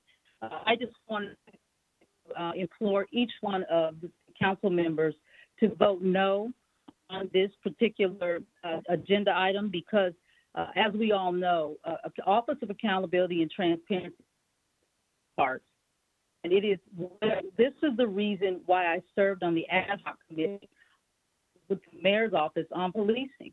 And one of my fellow cohorts stated it very well, that we spent months on this, over a year, making sure that we put the things in place that needed to make sure our officers were held accountable, to make sure our people was transparency, and that we as people have a voice in how we are being served by those men and women who are to protect and serve us. This particular agenda item, trying to stop $3 million, is trying to put two human issues against another human issue. Both of them are important. It is very important that we take care of our homeless community, but it's just as important that we preserve all the rest of our marginalized communities so they too feel safe. It's all about feeling safe and supported in our community. And we know that this particular office that we were fighting for several months will do that for us. And I thought that when I spoke with many of you before, that you were about making sure that we ensure the trust of the community. Getting rid of this $3 million does not lead us into a place where we feel like there's trust. And so I'm asking each and every one of you to vote no on 81. Thank you so much for your time. Thank you. Ms. Groves will be followed by Katie Beza. Hi, can you hear me? Yes, we can. Thank you. First, I'd like to voice that I fully support the demands on the citizens petition. And now for my opposition to this item 81. This is a classic white supremacist divide and conquer move, but we aren't stupid. Sal, Felda, and Jim don't give a damn about unsheltered folks, and they know it, and the rest of you know it. It's vile that you would use unsheltered people as a pawn in your games to defund police accountability, especially right after that pathetic back-patting session you just had over all your fabulous hard work, quote unquote, fighting homelessness. By the way, what is this fighting anyway, a war against poor people? The resources to house everyone have always been readily available if you could just get your priorities straight. Speaking of which, how about you focus on defunding Phoenix PD? And over 20 people are still facing prison time because they were targeted and slapped with false gang charges by lying, dirty cops and prosecutors. You must focus on demanding the county attorney's office adjust the motion to dismiss on the 1017 cases to be with prejudice. Pass a resolution to call on the county attorney's office to drop all charges, including 718, 89, 103, and any other outlying charges with prejudice. Demand municipal court dismiss all misdemeanor charges, demand the county attorney hold the officers who lied under oath accountable, and fire all prosecutors involved in the protest charges.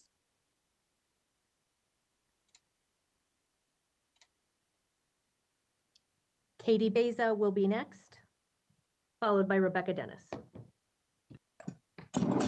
Hi, my name is Katie Baeza, lifetime resident of Phoenix.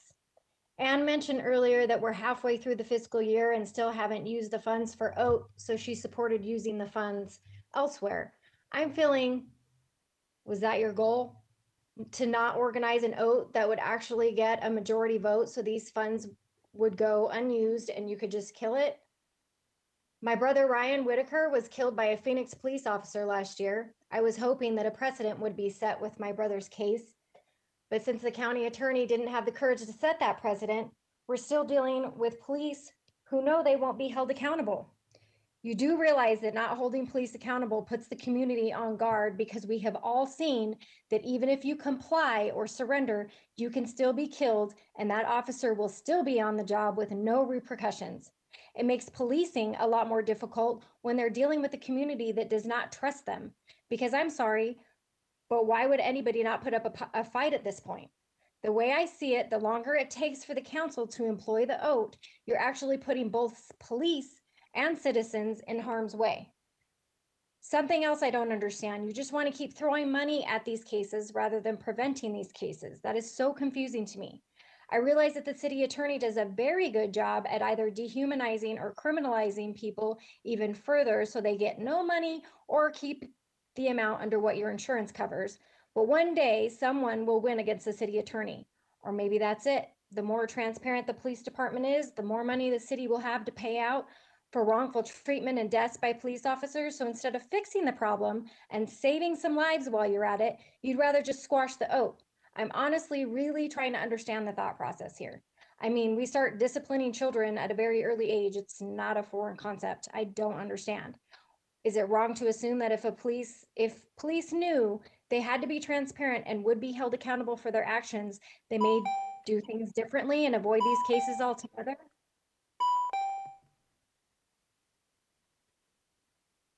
Rebecca will be followed by Hava Derby. Hi, thank you. Can you hear me? Yes, we can. Thank you very much. My name is Rebecca Denis. I live in District 7. I am beyond myself that we are even having this conversation right now. I don't understand how we could even pit homelessness against police accountability. 2020 has shown me that the city of Phoenix truly does not care for Black lives, for people of color, or the people that suffer at the hands of the police violence that is more than like just bleeding out of the Phoenix Police Department.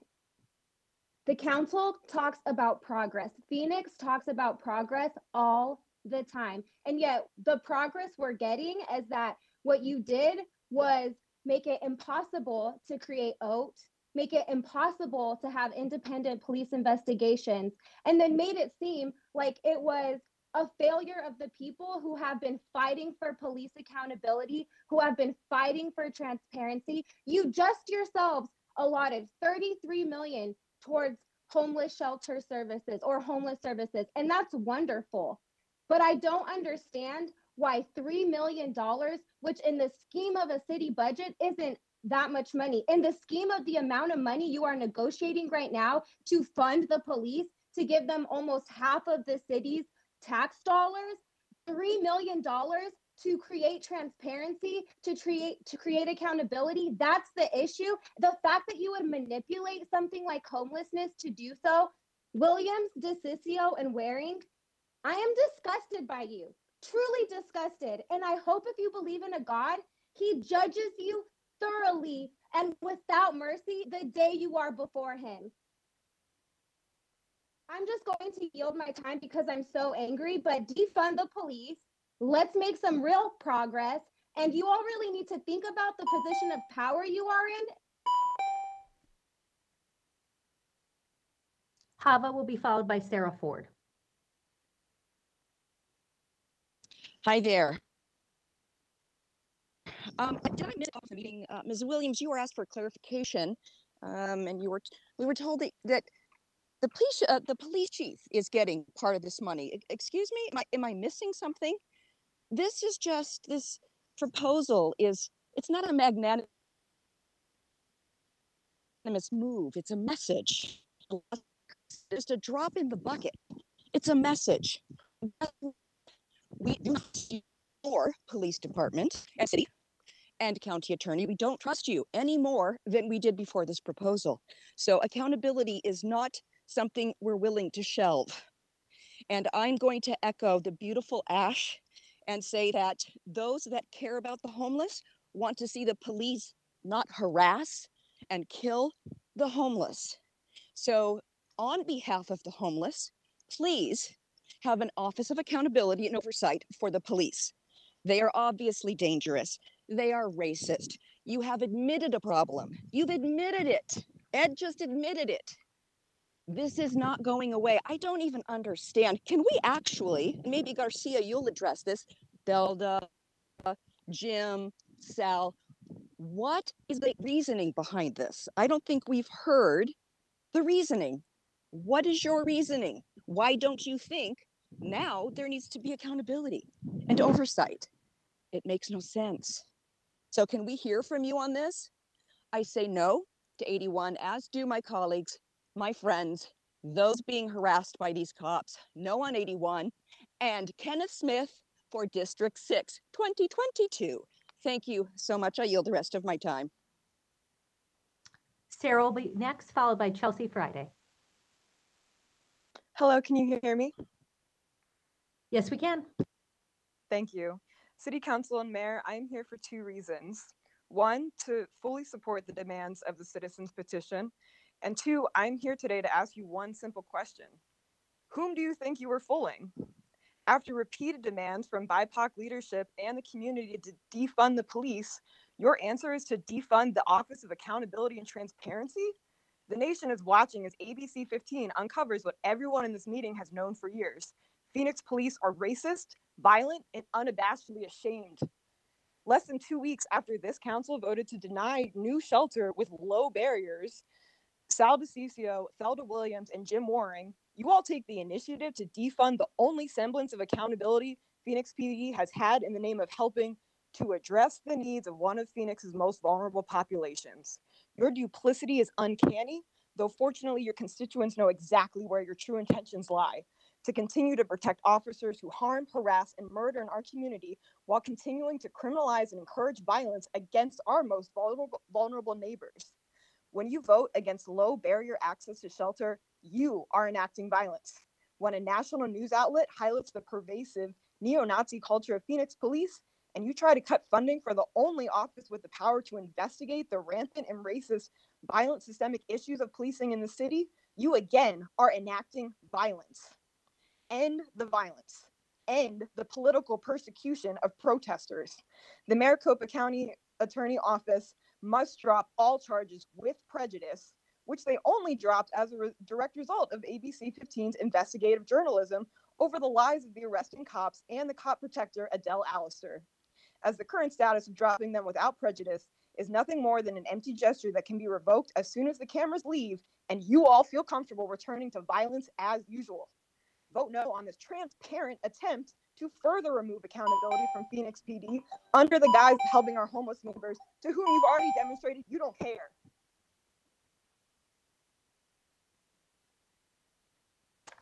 Chelsea is next, followed by Anna Hernandez. Hello, everyone. My name is Chelsea Friday, and I'm the leader of the Rudyville Neighborhood Association. We have $27 million allocated to assist in reducing homelessness.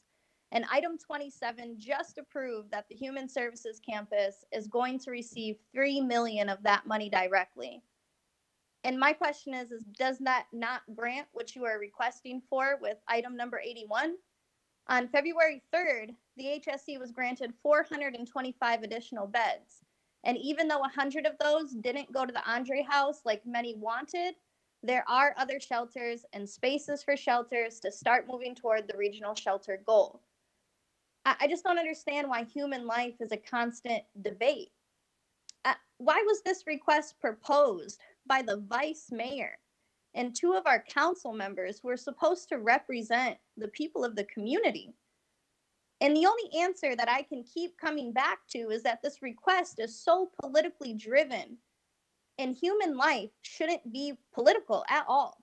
Why would you want to take money out of a program that only benefits the citizens of Phoenix? Why wouldn't you want your police departments conducting themselves at the highest level possible? Because right now it's not happening. And you all know that it's not happening. We see it every day.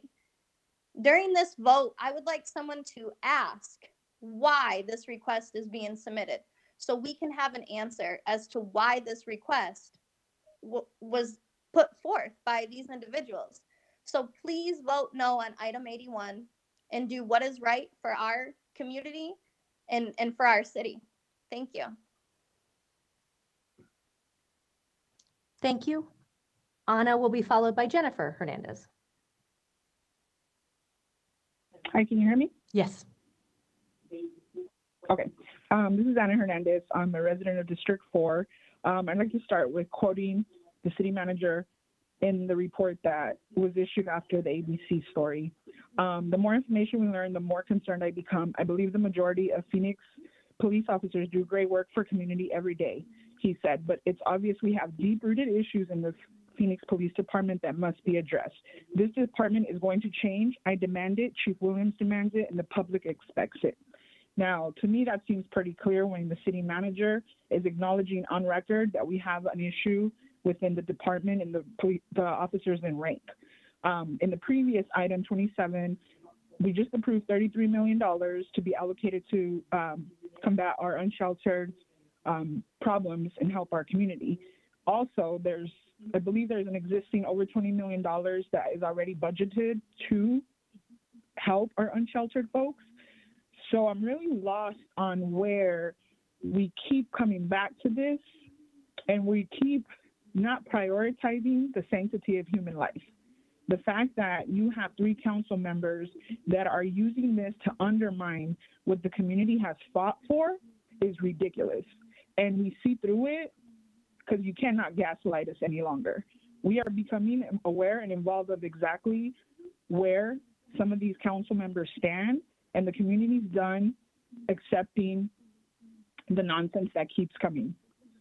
So I oppose this so much because the fact that these 3 council members think that $3 million from the Office of Accountability is going to help solve our unsheltered problem speaks volumes in itself. We all know that this is just a political ploy. They don't want accountability. They want to keep being enablers for the corrupt police officers in ranks for the city of Phoenix. And we need better. We demand better, and we deserve better. Thank you. Jennifer will be followed by Kelly Kwok. Hello, my name is Jennifer. My representative is unfortunately Michael Nowakowski. City Manager Circle, last week when you said this department is going to change, I demanded, why are you lying about this again? Because if you mean it, city leadership needs to demand the rest of these charges against protesters to be dropped.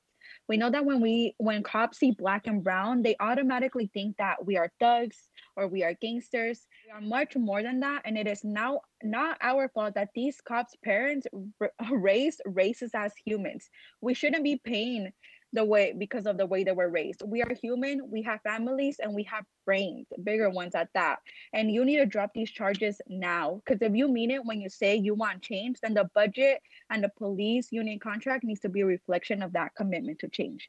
You must end the special protections and the money to this racist, unaccountable department that has proven alignment with white supremacy and has been politically targeting people who are critical of their violence. Stop celebrating doing the bare minimum for homeless people. Instead, ask yourself, how did they get there? And why does our homeless population keep growing? Instead, ask yourself that. And that's how you're going to solve the real problem, by doing real work and not doing the bare minimum. Start defunding the formerly known slave patrols, also known as cops. And I'm not going to thank you because this is my time. This is my community. We put you out there. So no thanks. Kelly will be followed by Benjamin Lewis. Yes, thank you to the last caller. City Council and Mayor, you want to defund police accountability, but you won't defund the police. It seems if you were appalled by the actions of Phoenix PD, they would publicly denounce them and work to make them accountable. Yet you all sit by and do nothing. We have more than 20 people still facing prison time because they were targeted and slapped with false gang charges by lying dirty cops, April Sponsel, and Nick Machad. You must demand MCAO drop all charges. You must vote no on item 81. I yield my time. Benjamin will be followed by Marissa Leyva. Hi, can everyone hear me? Yes, we can. Okay, thank you so much. I appreciate everyone taking the time to be here with me. I count myself as the 27th person now who disagrees with this, and we've all been waiting for quite some time to be heard. So I'll try to get right to the point.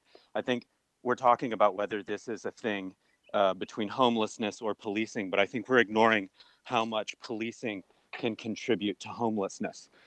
Council Member Garcia probably knows this, but in parts of his district, we spend over $2 million incarcerating and policing one block. That's a lot of people whose families are broken and torn apart.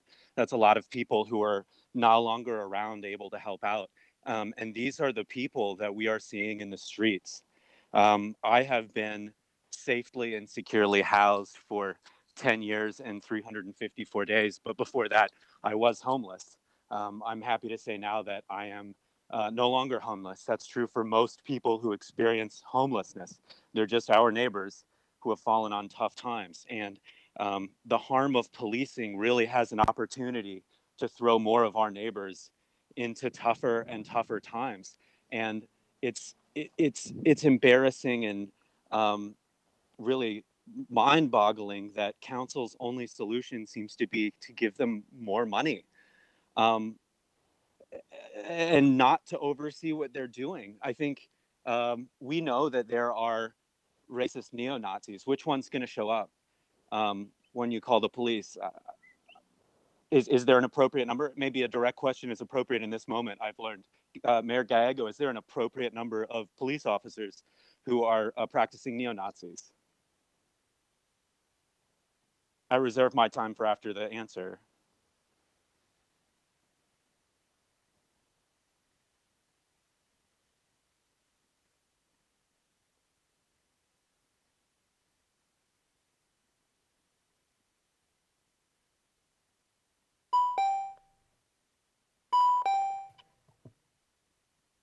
Marissa will be followed by Lucy Liu.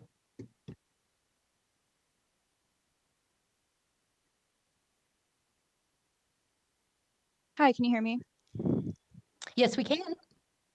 Hi, I'm Marissa Leva. I'm one of the protesters from 1017 that just recently had their case dropped. And it's honestly extremely infuriating and offensive that this is even something being discussed right now, considering we've all seen the ABC 15 investigative report, and that is the only bit of accountability we've seen at all, because it's certainly not coming from the city and it's not coming from Phoenix PD. They've exposed the political prosecution, the targeted arrest of Black leaders and well-known activists, the neo-Nazi coin, the horrible things that were said on body-worn camera about me. And you guys want to talk about not funding the Office of Accountability and Transparency, especially to take that money and put it towards homelessness, when a great thing to do for the homeless would be to defund the police, considering how much time they spend criminalizing the homeless. It's absolutely insane to me. And all protest charges need to be dropped. This, a no vote is the bare minimum the city council can do. And yeah, I yield the rest of my time. Lucy will be followed by Tara Lohman Rojas. Hi, can you hear me? Yes, we can. Hello? Okay, good. My name is Lucy. I was also one of the protesters that were arrested on 1017. A lot of you guys haven't heard my story because I am a minor. At 17 years old, I was arrested by cops for standing on the side of a sidewalk and given a black eye that lasted for more than 2 weeks. While I was in their custody, they dislocated my shoulder, but also were bragging about how teams were going in to arrest people in the Phoenix area. There were 8 different teams, and I listened to all of them brag about how they were going to use different tactics. One of them, Team 3 specifically, with Officer Volk specifically, talked about how they were going to go towards homeless people and arrest them for being homeless. That is absolutely disgusting, considering the fact that before the white man has come to America, there wasn't homelessness in America. And now 1 in 200 natives people identify as Native American are homeless. You are on native land. And your people, the white men you put in office, are absolutely disgusting for not respecting that. I understand this is a very emotional debate, but please use respectful language. We hope to be a body of government that children can watch and participate in. Is inappropriate. Tara will be followed by Tina Luna. Oh, hello, can you hear me? Yes, we can. Okay, thank you. So I'm here today to support the demands of the citizens petition. The request submitted by Thelda Williams, Sal DeSucio, and Jim Warning provides more evidence that these council members are cronies to the highest publicly funded neo-Nazi organization in the state, the Phoenix Police Department. This council continues to ignore the people's cry for transparency and accountability through independent civilian-guided investigations of the hate group Phoenix Police Department. Not sure if you have noticed, but the political climate is shifting here in Phoenix. People are listening and they're watching the news. Your alliance with white supremacy and continued lack of concern with the murder of Black and Brown folks at the hands of the anti-Black Phoenix Police Department will soon result in your removal from office by the hands of the currently more progressive voters in Phoenix. Show that you are listening and oppose this redirection of funds. We need the excessive funds provided to the white supremacist organization, also known as the Phoenix Police Department, to be redirected to address this issue, not the funds allocated to investigate them. Work with Black leadership to build a real system of independent, transparent accountability. Demand MCAO drop all protest charges today. Fire all of the neo-Nazi cops who knew about the challenge coin, and fire City Manager Ed, who oversees the most violent police department in the country. Thank you.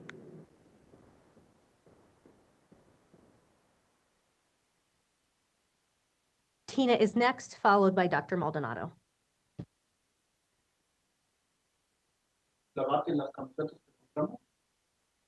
Yeah, I'm sorry. Did you? Yeah, hi. Excuse me, I was distracted.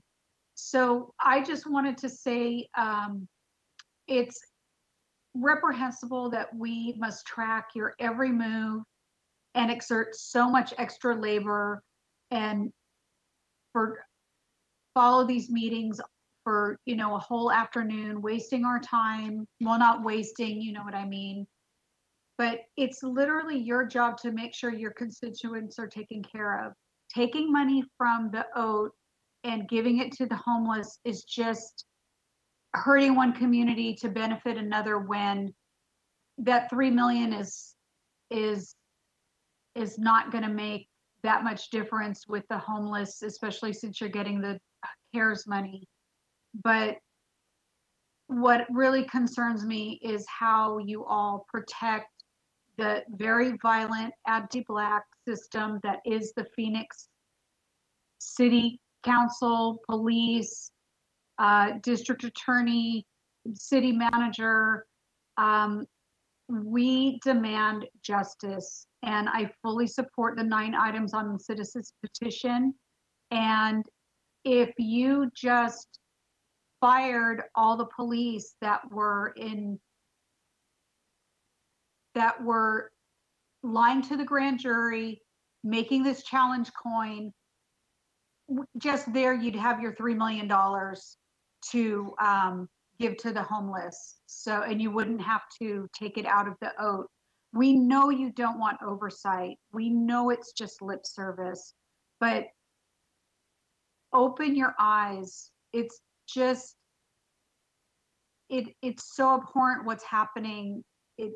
This really needs to change. And you folks are the ones who need to make the change. Thank you. Dr. Maldonado is next, followed by Christopher Martinez. Hi, thank you. My name is Dr. Maldonado. I'm with Ibarra Maldonado Law Group. And I want to begin, first of all, by addressing your comment, Mayor, about respect. You know, I know you say that you understand that this is emotional and that we need to remain respectful, but I don't think that you actually do understand, because I feel that I'm speaking today in opposition of item 81. If you all really understood, you would understand that this proposal is not only insensitive, but it's extremely violent. How dare you try to address one human need from the funds aimed at addressing another? And it's not just any need that we're talking about a need that is long overdue. It's desperate. The drastic need for accountability of this criminal and toxic police department is dire. The only thing you all need to be discussing is how you can lack the courage to actually lead our city to say enough to the systemic racism that you are endorsing with your inaction. The police needs to be defunded and accountability needs to be sustained. The very minimum that we can have is this oath, and have it be independent, transparent, and have investigative powers. There are so many people that spoke today about all of the injustices that continue to happen, and you are all aware of it, yet you are still doing absolutely nothing. So I want you to think about respect and think about actually respecting the many lives that have been lost at the hands of this police department, and start actually giving a damn about our communities and the people you claim to represent. Thank you.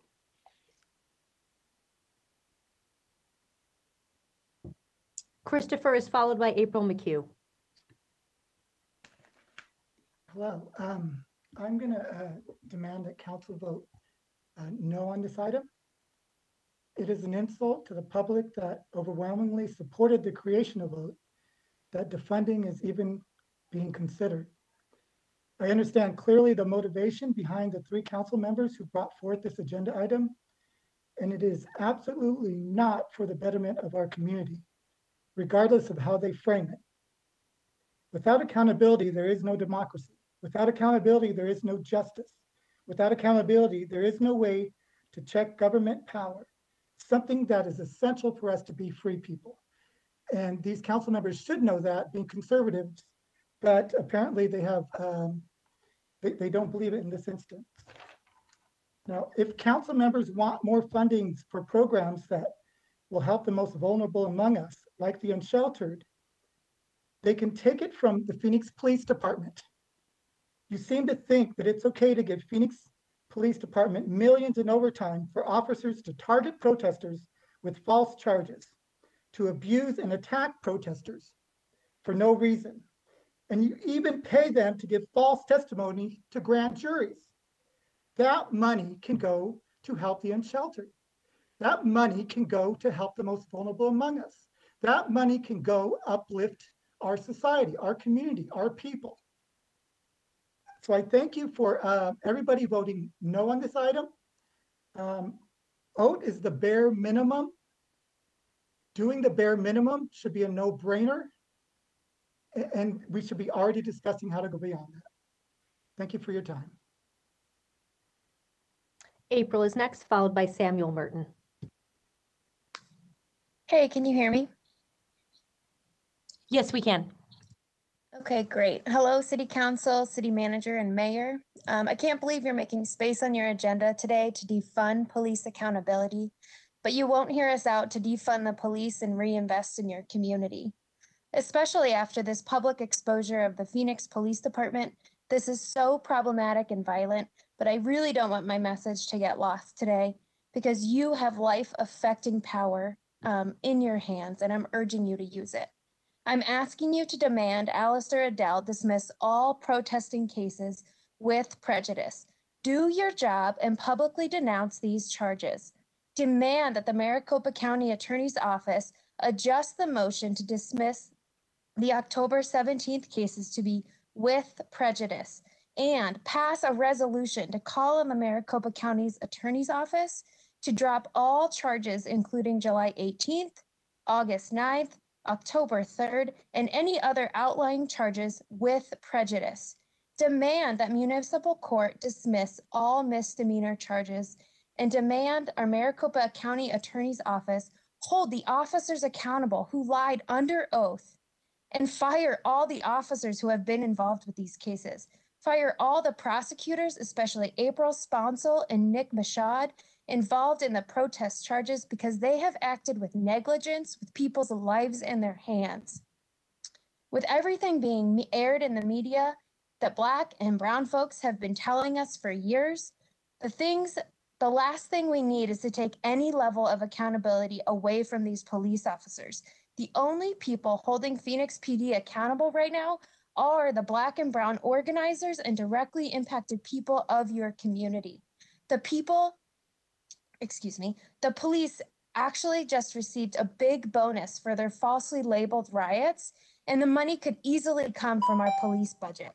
I'm asking you today, what is your power? I'd like an answer. Like, what? Samuel will be followed by Lola. I am opposed to this item. You are putting two big issues up against each other that are kind of making it appear as though one has to be funded against the other. You know that the unsheltered in Phoenix desperately need help, and you're manipulating that as part of a game to kill independent police oversight. We know that the budget can fully fund independent civilian oversight of the police and fully fund a homeless plan. We even just heard in item 27 that the homeless plan is getting $33 million. So why is this item even here? Councilmember Williams, Councilmember Waring, Councilmember Garcia, I hope you're still listening to these comments, and it's really important because killing police accountability, you're also literally helping to kill unsheltered people. Did any of you see that video of a Phoenix police officer beating an unsheltered person? Did you forget about Muhammad Muhaimin, whose life was taken by Phoenix police? He was unsheltered. With everything that's come to light about the police department, you have to know that the officers frequently target the homeless. If you approve this idea of transferring funds, you're saying you're okay with cops having no accountability and allowing them to continue to target the unsheltered. And if you actually did care about the unsheltered, you wouldn't be trying to do what you're doing right now. And we know how you guys vote. We know what has happened in all the previous meetings. We haven't forgot. Like, we know that you constantly vote to allow tens of thousands of dollars to be donated to the police department, and that the police department has the majority of money in the Phoenix budget, all while, like, you guys allow people to sleep in the dirt and live in tents literally down the street from the Phoenix headquarters. This is a disingenuous attempt. Lola is next, followed by Karen. Can you hear me? Yes, we can. Great. So I'm here today representing Mass Liberation Arizona, and also as a lifelong District 7 and District 8 South Phoenix resident who's here today disgusted with you as a city council. You have been put on notice week after week, month after month, and somehow the thing that matters most to your constituents remains absent on these useless agendas. I heard your admonition at the beginning of this meeting. Don't tell me to be respectful when you don't respect me. You don't respect the people of this community who continue to plead with you to care about our lives. So I don't respect you. Respect is earned. You did not have mine. Let's make that clear. I oppose item 81 because there is no excuse that you would defund accountability before defunding the most violent police department in the nation. How dare you pit shelter crisis that you caused by constantly failing to prioritize it? Did you forget what you just did with the low barrier shelter decision? Stop acting like this is a priority for you. You don't want to do anything but police unsheltered people in your city. You don't want to shelter them. Do you realize that we're voters? We are organizations that influence political outcomes. And do you really think that you can keep doing this and that you won't be held accountable for choosing white supremacy over justice? You need to fire your police chief. She's demonstrated time and time again that she's complicit with the murders, the racism, the lies that Phoenix PD is known for. But you also need to fire your city manager because he is the most culpable. Ed Zerker, we see you. You don't get to hide behind Black people as a diversion, hiding your racist agenda by tokenizing Black people like Milton Dehoney, Jeff Barton, and Jerry Williams so that you can deflect your own accountability. This is the oldest trick in the white supremacy playbook. You're basic. You don't fool us. You've had every opportunity to address this. So let me be clear. Today, we demand City Council talk about these protest cases. Pass a resolution to demand MCO drop all of the charges. Make sure that your city prosecutor drops all of the municipal charges as well. And when we say drop, we say with prejudice. Disband your tactical response unit, fire your chief and all the officers involved, create a reparations fund for the victims that you've abused, return the property that you stole from protesters. That means their cameras, their... Karen is next, followed by Erica. Hi, can you hear me? Yes, we can. Hi, apologies, I'm at work, so if I end up having to leave, that's why. As I sit here and I reflect on February 25th, 2020, and thinking about being in that room and listening to 4.5 hours of people that have had their lives impacted by police violence, and I sit here and I listen to these testimonies and I think of my community members, and I just wanted to ask, or perhaps maybe remind us all, what is accountability? It's an obligation or a willingness to accept responsibility for one's actions. Accountability does not mean punishment. What does it mean to be a transparent person? It means we are a person that cannot or does not hide or conceal anything. The unfortunate thing is, when I personally read this agenda item, I could feel the pain of the gaslighting and the silencing and the isolating that these council members decided to do. We deserve better. We ask for better. We demand better. People that are unsheltered and people that are being constantly put in harm's way by police deserve better. And I hope that you will listen to these people. Thank you. I yield my time. Erica is next, followed by Patricia.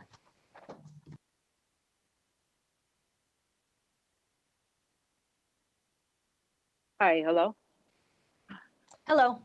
Hi, okay, so my name is Erica, and I just want to say that I feel disrespected that you guys even would come up with this agenda item. Come on, I listened to the call 2 weeks ago. I listened to people vote down doing low barrier shelter beds, and all of a sudden we're trying to move forward with this Office of Accountability, and all of a sudden they want to divert funds over to this other issue.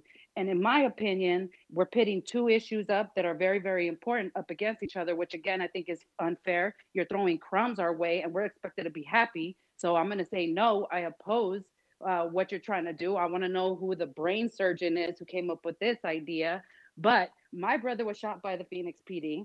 Yes, I know they're violent. Yes, I know they're racist. They shot him down. They tried to kill him. He doesn't call it, I was shot by the cops. He says, they tried to murder me that night because after they shot him, they beat him up. And then we had nowhere to go. We still to this day don't have any answers to why he was shot. He still has bullets lodged inside of him, and we're supposed to pretend like everything's okay. And then you want to throw these crumbs at us and act like, we're supposed to be happy with it. No, so I'm going to say we want a real Office of Accountability. We want some real transparency. And if they don't got nothing to hide, I don't see what the problem is. So listen to what everybody's saying on these calls, call after call, month after month, and give us what we want. We want transparency. We want accountability. Patricia is next, followed by Luna. Thank you, City Council and Mayor Gallego. You're sitting here smiling and applauding yourselves, and you have blood on your hands. You want to be a body of government children can participate in, Mayor Gallego? Use respectful language. You are more offended by language than your police department killing people with impunity. Why don't you call them out for their harm and disrespect for human life? This is sick. I don't want any child to hear how vile and disrespectful you all are. You have no respect, no concern or regard for anyone except your fellow white supremacists. Chief Jerry Williams, you also have blood on your hands. The whole world knows how violent and sick Phoenix police is, and we will continue to push this issue since you all support them until they are defunded. We know an independent investigation is not enough to remedy the depth of deceit of this department. Now you want to take away your sad, fake offer of quote unquote accountability. We don't want the OAT budget to support the unsheltered people. We want the whole damn police budget, all $745 million of it a year, so we can support the entire community and create true safety. Police do not do that. They never have. They never will. So we're not going to take your cheap little oat. We don't want your fake CRB. We don't want to rubber stamp PSB's quote unquote investigations. We want Phoenix police to stop killing and caging Black people. Ed Zuricher, you have blood on your hands too. You said it is clear we have a deep-rooted issue that must be addressed. And you are so right, Ed. Black and directly impacted leadership has the solutions that will solve these incessant problems. We are calling to defund Phoenix PD, to terminate Ed Zuricher, to denounce all remaining protest charges, to fire all cops involved with the challenge coin and the political prosecutions, including Chief Jerry. Thank you. Luna will be followed by Jacob Rayford.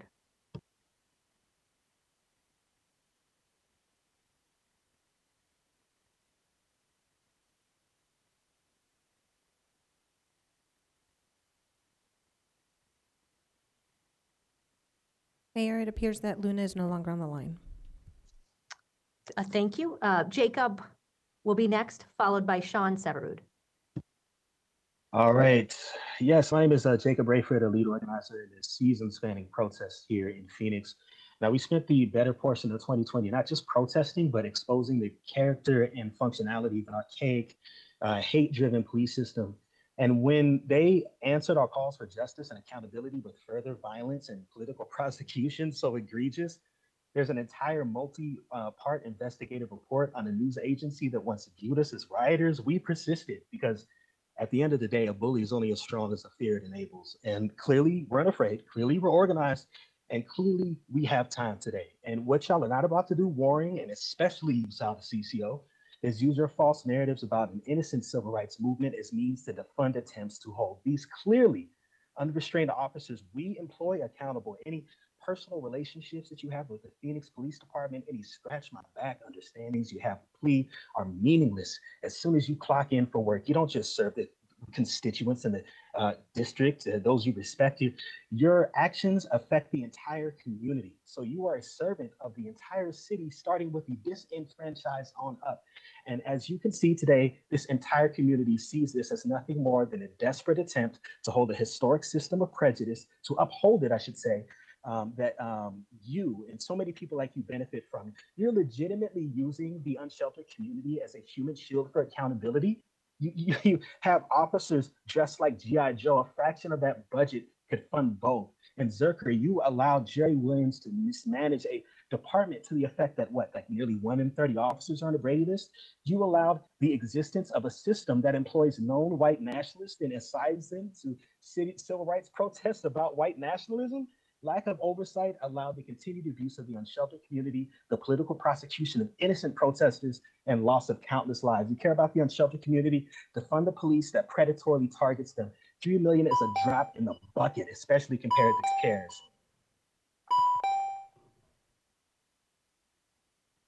Sean is next, followed by Bailey.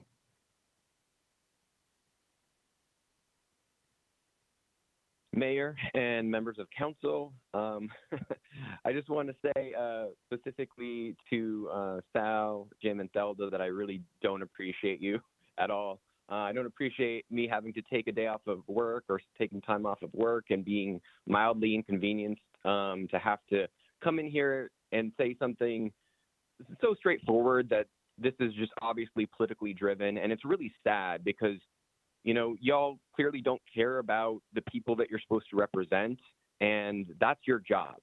That's your role in this. And I would say, it's really grounds for recall if y'all weren't on your way out basically already. And I thank God for that. I don't even believe in God, but I thank God for that.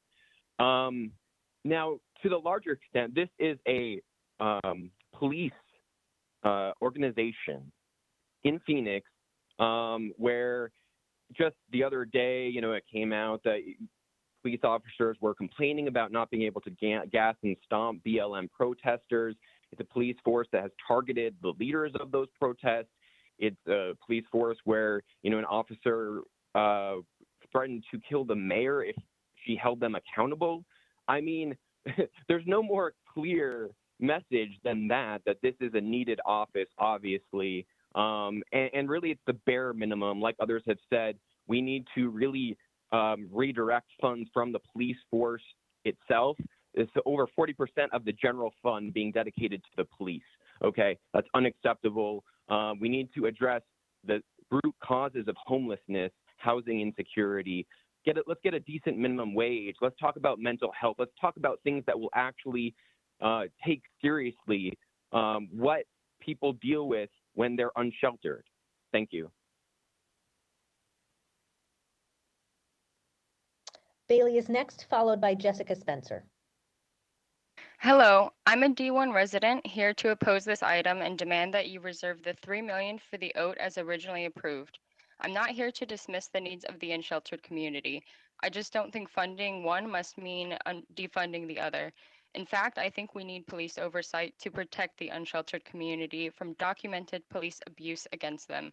We deserve both homeless services and police oversight. First, I'd like to directly address Williams, DeCiccio, and Waring. We see through your thinly veiled attempt to kill the oat. Item 27 of this very agenda gave $33 million to homelessness. So why do you want to defund the oat for another $3 million? It's because this isn't about homelessness. It's about stopping police oversight, which you've been attempting for months. What's especially shameful is that you're using one of the most vulnerable populations in our city as a prop to enact your political whims. Also, to these same council members who use rhetoric about tight city budgets, please acknowledge how much the lack of police oversight costs taxpayers. You want to take $3 million away from OAT, yet you say nothing about the more than $39 million that unfit officers cost taxpayers in lawsuits alone between 2007 and 2020. Is that enormous sum not irresponsible government spending? Let's take a fraction of that amount and put it towards addressing police misconduct. We demand that our money goes into an office that will actually serve us, not into a department that continuously fails us. Now to all of you, Phoenix needs the oat. This moment could not offer a more relevant example as to why. Earlier this month, the city had to call an independent investigation into neo-Nazi challenge coins specifically because of a lack of accountability. You've proven that currently the city doesn't resolve or even acknowledge systemic issues in PD. But you can't deny that there are systemic issues. If there weren't, then racist propaganda wouldn't be a pervasive problem. If there weren't, then we wouldn't see officers like Moore, Hare, Howell, Neville, Scott, Sika, and Bryce.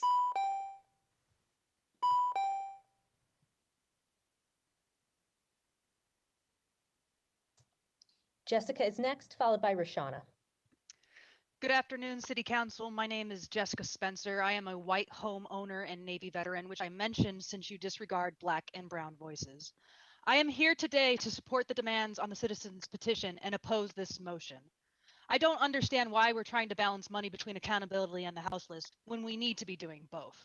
While you bicker about $3 million that will not make a dent in our housing crisis and currently sits in an office that is mere lip service, there are still more than 20 residents that have charges sitting against them.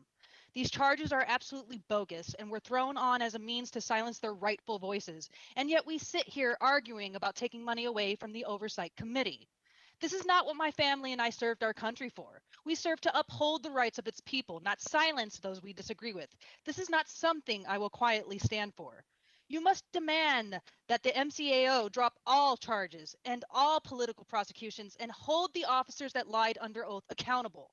I expect much better from those that are meant to serve the populace. I expect much better from all of you.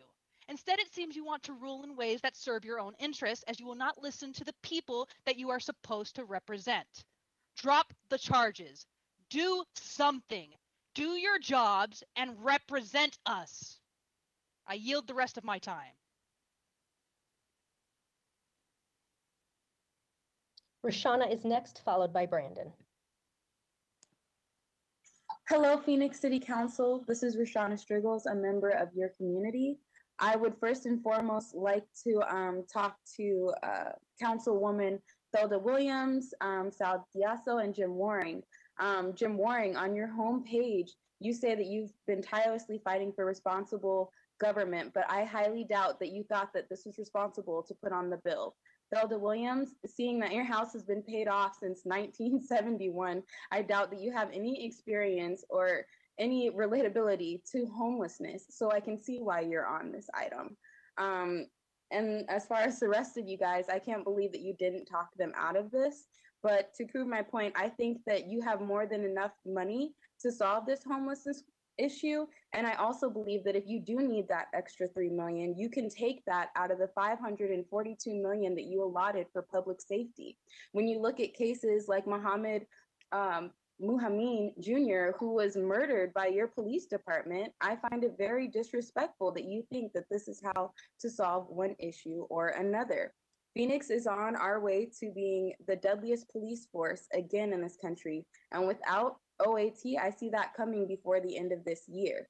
Furthermore, the 4 causes of homelessness are affordable housing, unemployment, poverty, and mental illness, and the lack of mental illness services, all of which can be put on the fact that a lot of our population has single parent homes and rent has gone up 21% in the past 3 years.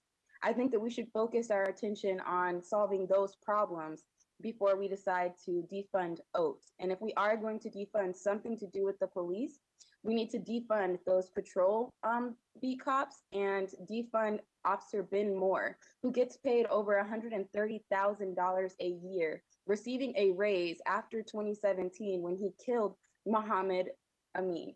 I think it's disrespectful.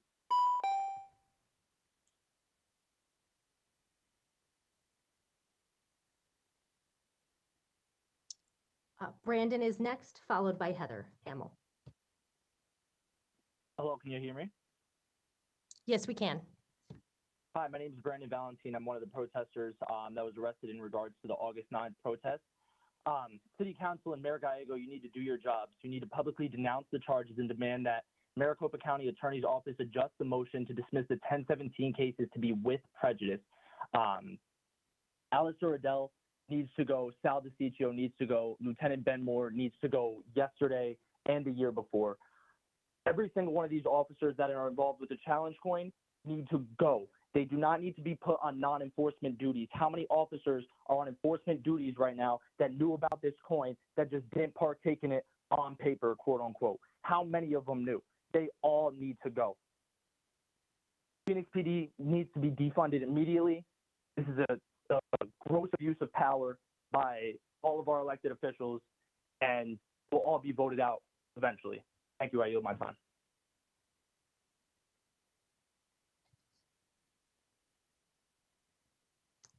Heather is next, followed by Marcus Reed. Hi, my name is Heather Hamill. I'm a civil rights attorney here in the Valley. I work for a group called the People's Law Firm. The first thing that I wanted to point out is I wanted to echo the sentiments that many before me said, which is we have come before this council month after month, week after week, month after month, year after year. And we've been putting these issues before the council with no changes to how policing is done in this city. Our office in particular has been bringing claims before the city of Phoenix for years now regarding the police department's pattern of politically prosecuting activists and civil rights leaders. We put this city on notice in 2019 of this office's activities, of this department's activities. The ACLU put this city on notice in 2017. Since then, our office has sent, I think in this past year, over 8 notice of claims representing over 40 people who have been abused by this department at protests and who have been falsely and maliciously and illegally prosecuted by this department. Those notice of claims have been directed at every single council member and the mayor. You have known about this for years. 4 years. And so the statements that are being given to the press right now about how this is all of a sudden a surprise is incredibly disheartening, given all of the information that's been put before you, not just by our office, but by this community. At every single council meeting, this has been a major issue.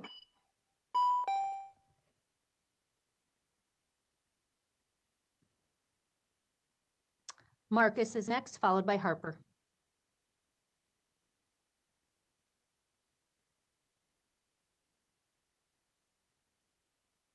One moment, Mayor.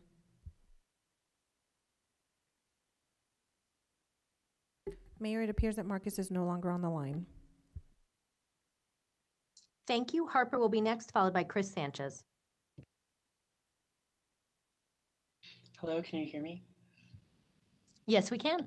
Okay. I just want to say that this is a disappointing and unacceptable attempt to pit police accountability against the housing crisis in Phoenix. In fact, if you truly care about people without shelter like you claim to, you'd understand that Phoenix police regularly antagonizes homeless people, which is just another reason that there needs to be an office for police accountability in the first place. Instead of taking away funding from the O, take funding away from the anti-Black neo-Nazi coin-swapping Phoenix Police Department. Listen to the voices of the people on the ground working with homeless folks, and listen to the people, especially Black and Brown folks, who have been directly affected by the police and oppose this agenda item. I yield my time.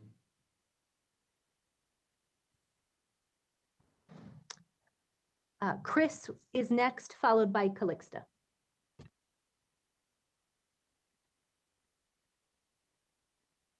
Can you hear me? Can you hear me? Yes, we can. My name is Chris. I'm a father and a professional in the tech industry. I'm also one of the protesters that was brutalized and arrested on 10/17. I'd just like to thank every member of the community that's called in so far, and those that continue to call in for voicing their opinions about the Phoenix Police Department and the Maricopa County Prosecutor. I can't thank you all enough, and please do not let up the pressure.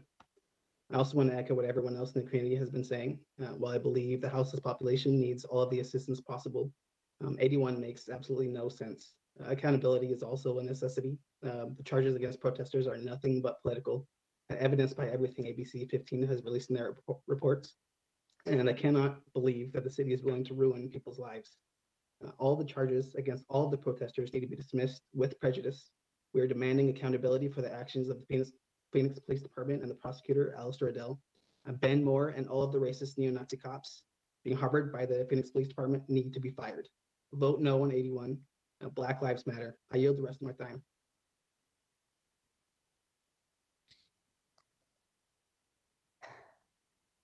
Calixta is followed by Ronnie.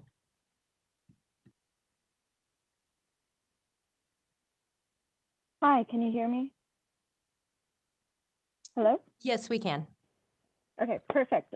Hi, my name is Cal. I'm a lifelong resident of Phoenix, and I was arrested on 10/17 and stopped with gang charges.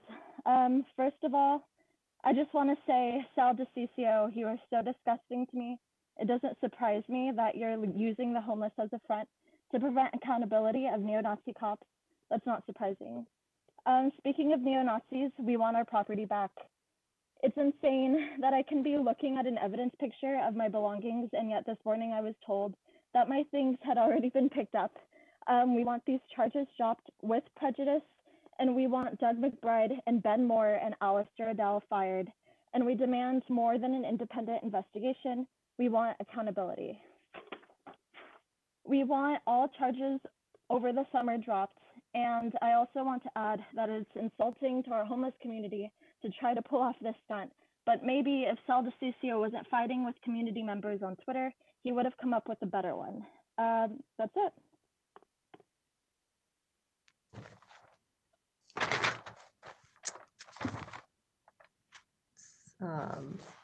Ronnie will be next, followed by Jisoo.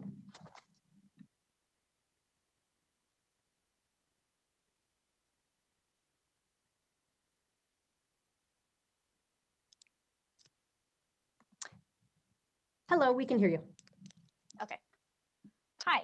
On February 25th last year, we voted to take steps towards accountability and transparency. I don't know why we're here. Did you intentionally not mean to keep your promise to your constituents? As of today, we have seen no progress towards true transparency. City Council and Mayor, it is public knowledge that the Tactical Response Unit, TRU, are violent neo-Nazis who celebrate their violence against protesters. Your constituents are outraged, yet not a single one of you has publicly denounced Phoenix PD besides Councilmember Garcia for their horrific mistreatment of protesters. How is it you care so little about what is happening? These are your constituents. These are the people who elected you to office. This is who you are working for. We demand you call for an immediate investigation of the Tactical Response Unit's racial bias. We demand all officers involved with protest abuse be fired.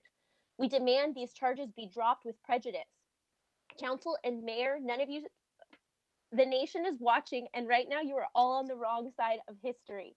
Fire all the officers involved with the neo-Nazi coin, including Lieutenant Ben Moore, George Herr, Jeffrey Howell, Glenn Neville, Jay Scott, John Sticka, Burry Bryce. Fire all other officers not currently named that helped create, share, or keep this disgusting coin that celebrates PPD's neo-Nazi culture. Fire Jerry Williams that protects for Phoenix PD police officers and will fight to keep transparency from the public. I yield the rest of my time.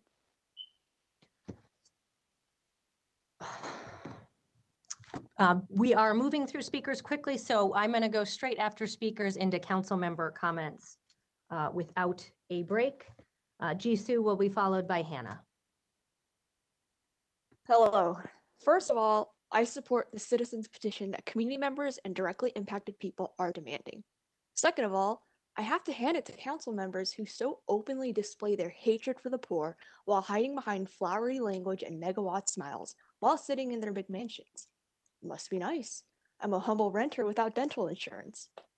So let's pretend they actually want to address the needs of one of Phoenix's most vulnerable populations. Well, then they should consider that ending houselessness inherently requires ending the terror that PPD inflicts upon our unsheltered population daily.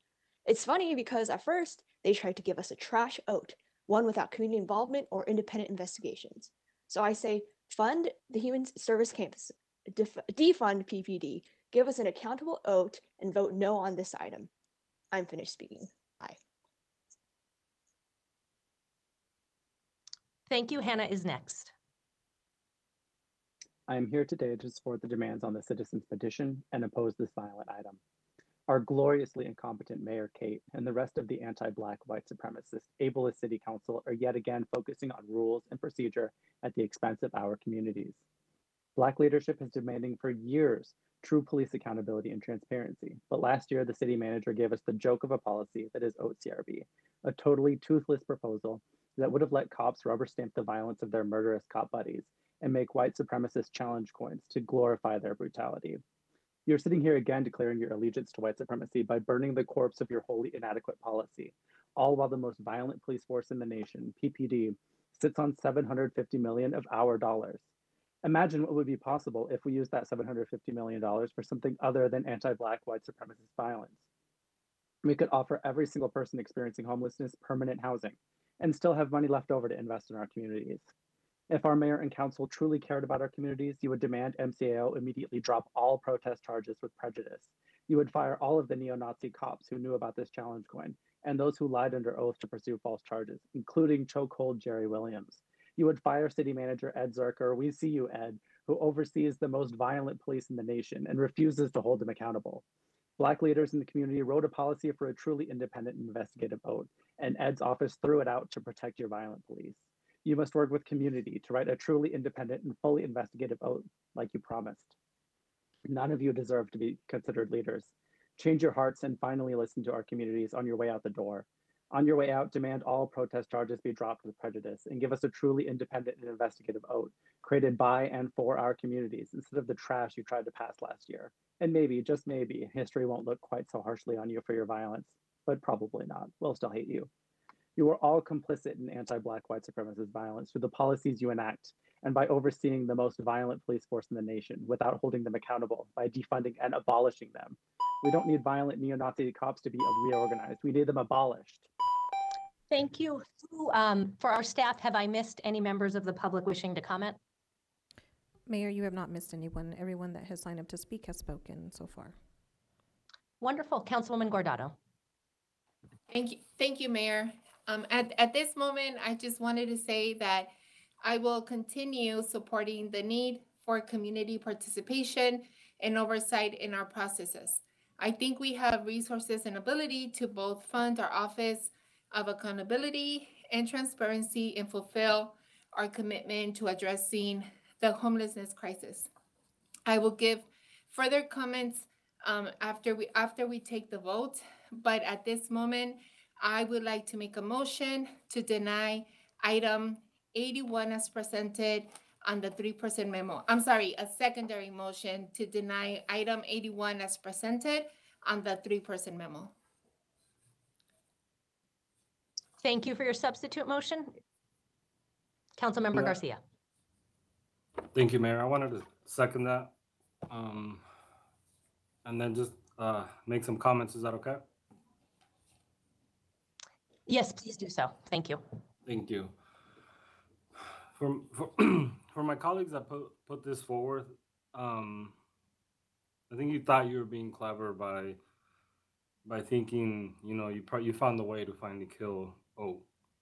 And for a couple of you in particular that have been around since the 90s, when community folks first came to try to get an Office of Accountability or some sort of civilian review board, you've been dealing with or evading it or actually fighting it for the last 30 years. I don't know what caused you or why you thought this was the opportune time to do it, but it shows something that I've realized in the last year and a half that I've been here is there's a tone deafness, and there's an inability for you to understand what people of color and people that live in districts that aren't like yours go through every day, and what our relationship looks like with the police. And I hope you reflect on that. And I hope, after 30 years, I don't expect you to change, but I would hope you'd at least understand it. Someone mentioned Muhammad today, and that's who I thought about as soon as you all turned in this memo. Muhammad needed both. Muhammad needed services, a place to live, support systems, mental health, a place for his pet. He needed officers to not think that it was okay to kneel on his neck and hold him down until his last death.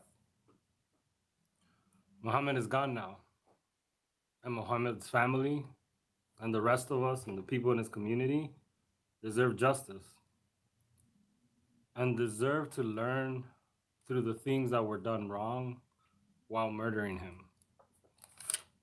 Muhammad's life was lost, but what can be gained from it is policies, is guidelines, is rethinking the way we fund our city services. What could we have done different for Muhammad instead of murdering him? Can we at least learn from the loss of life? Can we do what many said today, which is the bare minimum? And I agree with a lot of folks, because an OAT and CRB process have been asked for since the 90s. Can we do the bare minimum, which is assess and shift policies and hold officers accountable, specifically when lives are lost or when people like Erica Reynolds are sexually assaulted by our officers, or when unsheltered people are treated like someone we saw 2 weeks ago in an alley? Can we at least have a process in the city that allows us to study these situations and shift things and change things so they don't continue to happen over and over again? We need that OAT and Civilian Review Board at the minimum. And until we have that, and some of my colleagues decided not to allow us to move forward with that, we also need to take action ourselves. We need to demand that these charges are dropped for the 20 folks that are left over with prejudice. We need to apologize to some of the folks that came on the phone today, because we had officers from our police department literally on the stand lie and make things up and possibly ruin their lives.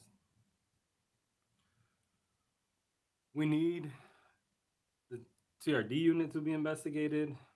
We need to do a whole lot of things. And obviously, I don't think what we need to do today is defund accountability. So I hope we could reflect on the conversation that was had today. I want to thank everyone who spoke. Some of y'all I know are going through a lot of things, and it takes a lot of work as a former community organizer to hold the conversations, the relationship to the people being impacted by these issues. Some of y'all are going through medical situations in the midst of a pandemic. From the bottom of my heart, I want to thank all of you for spending the time today to relay the importance of this issue. And I hope my colleagues would listen to you. I'm seconding and supporting Councilwoman Guardado's motion to deny this moving forward. Thank you. Mayor? Councilman DeCiccio? Thank you, Mayor. So I don't think anybody's tone deaf. I think everyone heard exactly what the public and the individuals that were here today and what the oath is really about. You heard them say this is about defunding the police. That's what this is about. People like accountability, and the public loves transparency. We love those things. But that's not what we're debating today. That's not what we're discussing today. Supporting the oath is set up for failure. It's literally set up to make our police department look bad in every situation, making sure that they don't even act anymore. And then you're going to end up having criminals running through our streets of the city of Phoenix. You're going to make the public unsafe if we do not pass this today. We have got to pass this. This is critical. This defends our police officers, it defends our public, and makes sure that what we are doing today, we create stability in our city. You've got individuals, and it's a very, very small group of individuals that are out there to destroy our city, destroy the city of Phoenix, take apart our police department. We heard those people, not just today, but repeatedly. So that's what this is about, defunding the police and creating a situation where the police officers look bad in every situation. And by doing that, then there's a movement to defund the police, because then the public will say, well, gosh, they're really horrible people. Maybe they are that bad, when in fact they're not. They're hardworking citizens of the city of Phoenix. They're hard workers. Their families are. Their families have been attacked throughout this. I've heard police officers talk about how their sons and daughters in schools are treated and mistreated. We don't talk about that, do we? All of a sudden, the police officers are the bad guys in the city. That's never happened before. It just happened in the last year and a half by a small group of individuals who are constantly on the attack. That's what's occurring. There's no tone deafness here. I think everybody heard loud and clear. The vote today, we're either going to defend our police officers and defend the actions that they do and realize that they are good people. They're good, hardworking families. They volunteer at the churches. They volunteer at the games. They do a lot of stuff for our city outside of this. So we're either going to defend them, or we're going and defend our public, or we're going to agree with these individuals that have been here repeatedly talking about how our police officers are murderers, they're rapists, and they're the worst thing on this planet.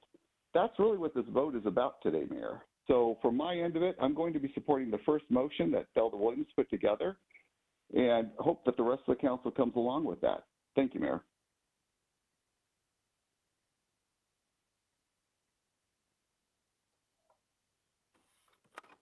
Mayor. Councilwoman. Thank you. Now, this is really a tough one for me.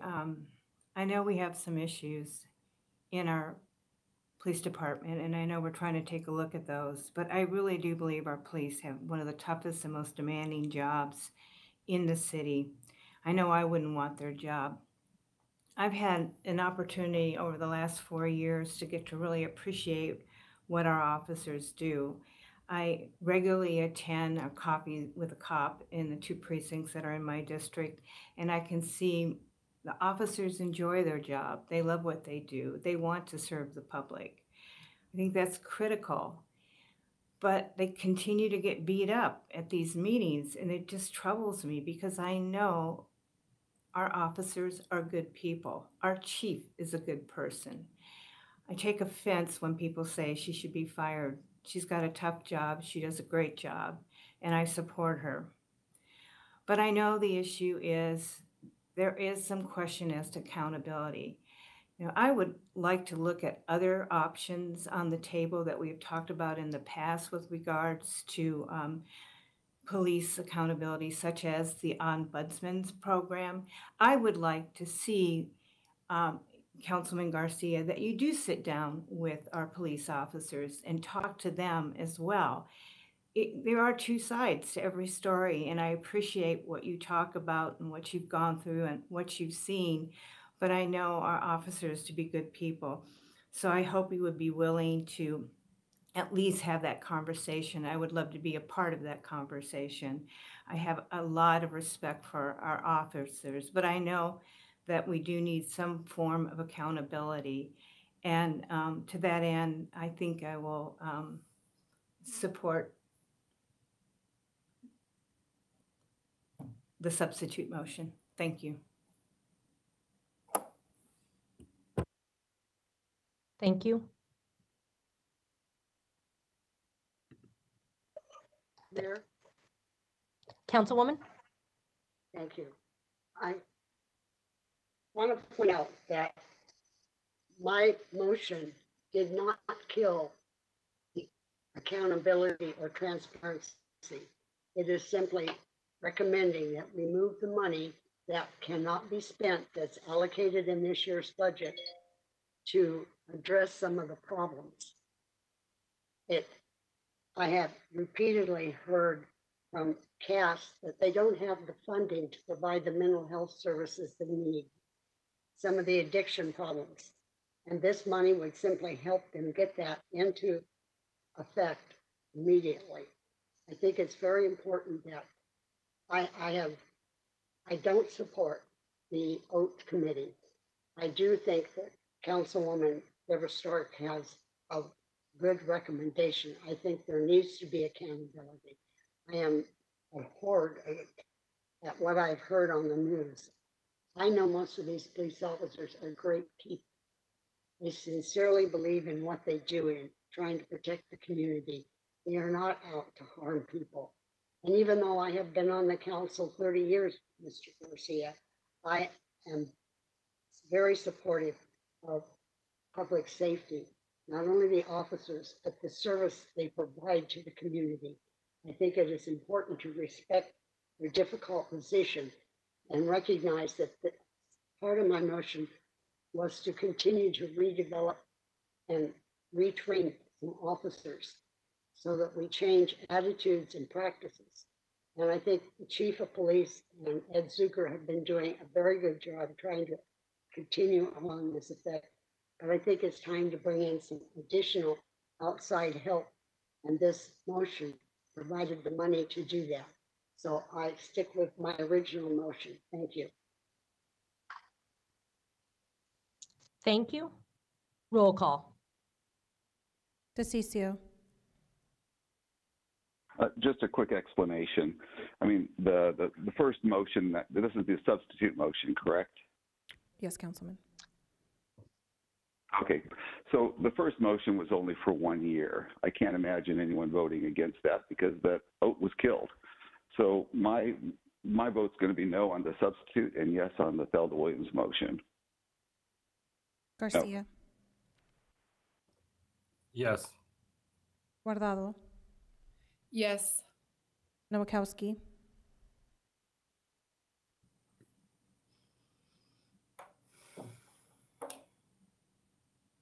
Nowakowski. Yes. Thank you. Pastor. Yes. Stark. Yes. Waring. No. Williams.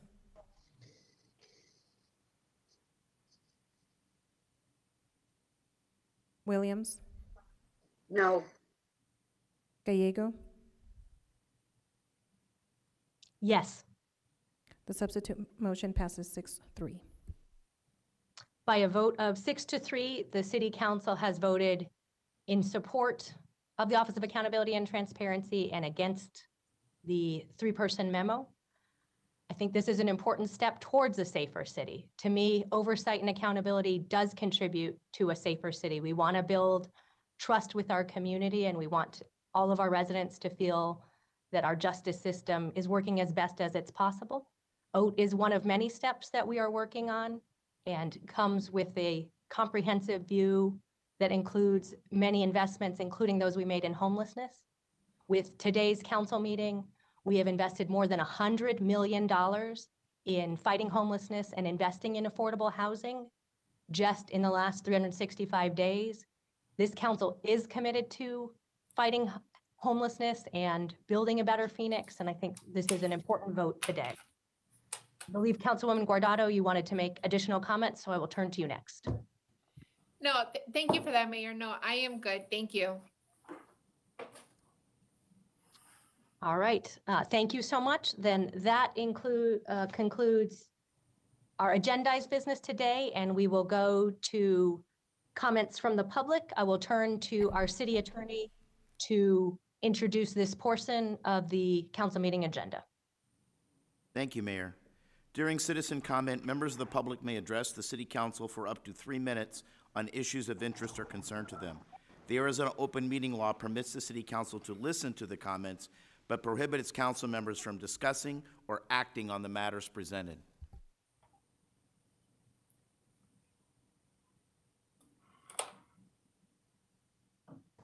Thank you so much. We will begin this portion of our meeting with Katie Gibson McLean. Can you hear me? Yes, we can.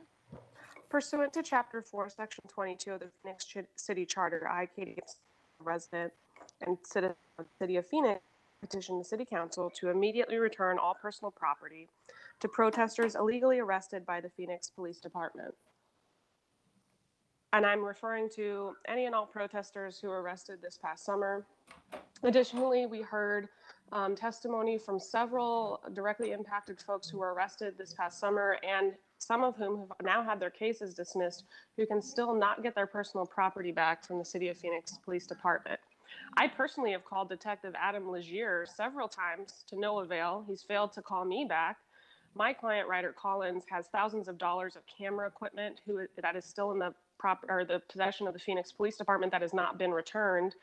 And I would think 3 conservative members of this council would be interested in knowing that, considering that civil asset forfeiture and other types of property seizures are very important issues to folks who are sharing libertarian and conservative views. And so I think that this is an idea and an issue that everyone on the council can get behind, that property should not be seized permanently and that it should be quickly given back to folks who have been illegally arrested by the City of Phoenix Police Department. And so I've submitted this petition in writing. I've also announced it here, and I will be at any follow-up meetings if this is sent to a committee to continue to push this, because I believe that property should be returned quickly as soon as it can be, and that folks should return calls, especially regarding these things. So thank you.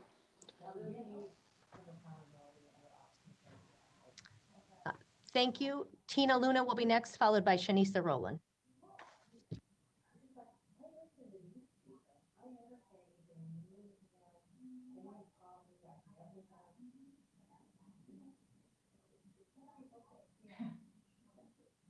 Anyway, well, I think I'll probably make by 7:30. Tina, I am unable to hear.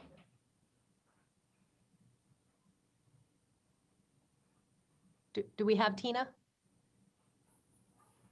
Mayor, it appears that Tina's audio is not working at this time. Councilwoman Stark, could you please mute your line as well?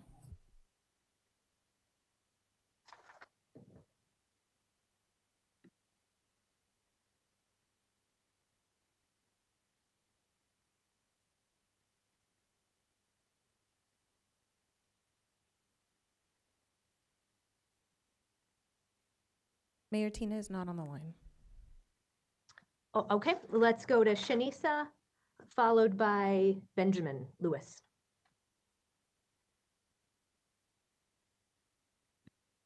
Hello, so I am a resident of Phoenix, and I don't want to say greetings because I don't really want to greet you all.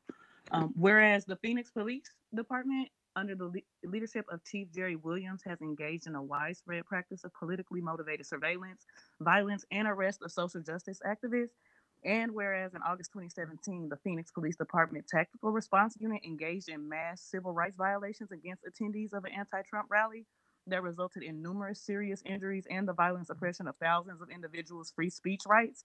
And whereas the Phoenix Police Department's Tactical Response Unit is responsible for creating, keeping, and sharing neo-Nazi-inspired challenge coin to commemorate and celebrate police violence against Phoenix residents expressing their First Amendment rights at the anti-Trump rally. And whereas Sergeant Doug McBride oversees and manages the Tactical Response Unit. Whereas the United States District Court records indicate that Chief Jerry Williams and Phoenix Police Command staff has known about the Nazi-inspired challenge coin since at least August 2019, when she was deposed under the oath as part of the 2017 anti-Trump rally civil rights lawsuit. Whereas the Phoenix City Council failed to act to hold Chief Jerry Williams and Phoenix Police Department Tactical Response Unit accountable for physical harm and civil rights violations in 2017, thereby permitting such unconstitutional conduct to continue unchecked. Whereas Phoenix police officers engaged in the political prosecution of Black Lives Matter organizer Jamar Williams in 2019 by lying in police reports, forms submitted to the court, and under oath about Mr. Williams purportedly assaulting two Phoenix police officers. And whereas the Maricopa County Superior Court dismissed the criminal case against Jamar Williams for a lack of probable cause.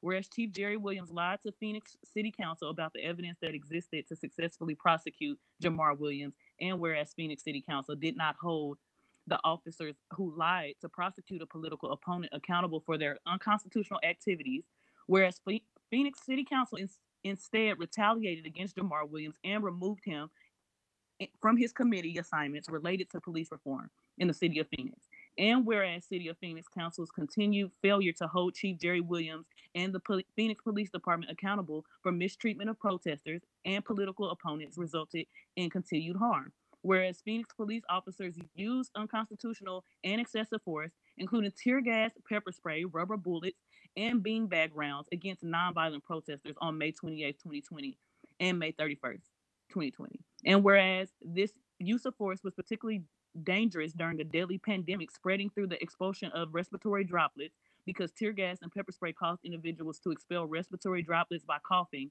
and sneezing. And whereas Phoenix police officers illegally arrested 354 individuals protesting the murders of Judge Floyd and Deion Johnson between May 28th and May 31st. Benjamin Lewis will be next, followed by Will Knight. Hi, can you hear me? Yes, we can. Thank you. I first of all want to say that I support all 9 demands of the citizens petition. I think those are clear, actionable moves that Phoenix City Council can take to listen to the community. This body has a short memory. From my first comment, we've been crying out saying that we don't trust the police.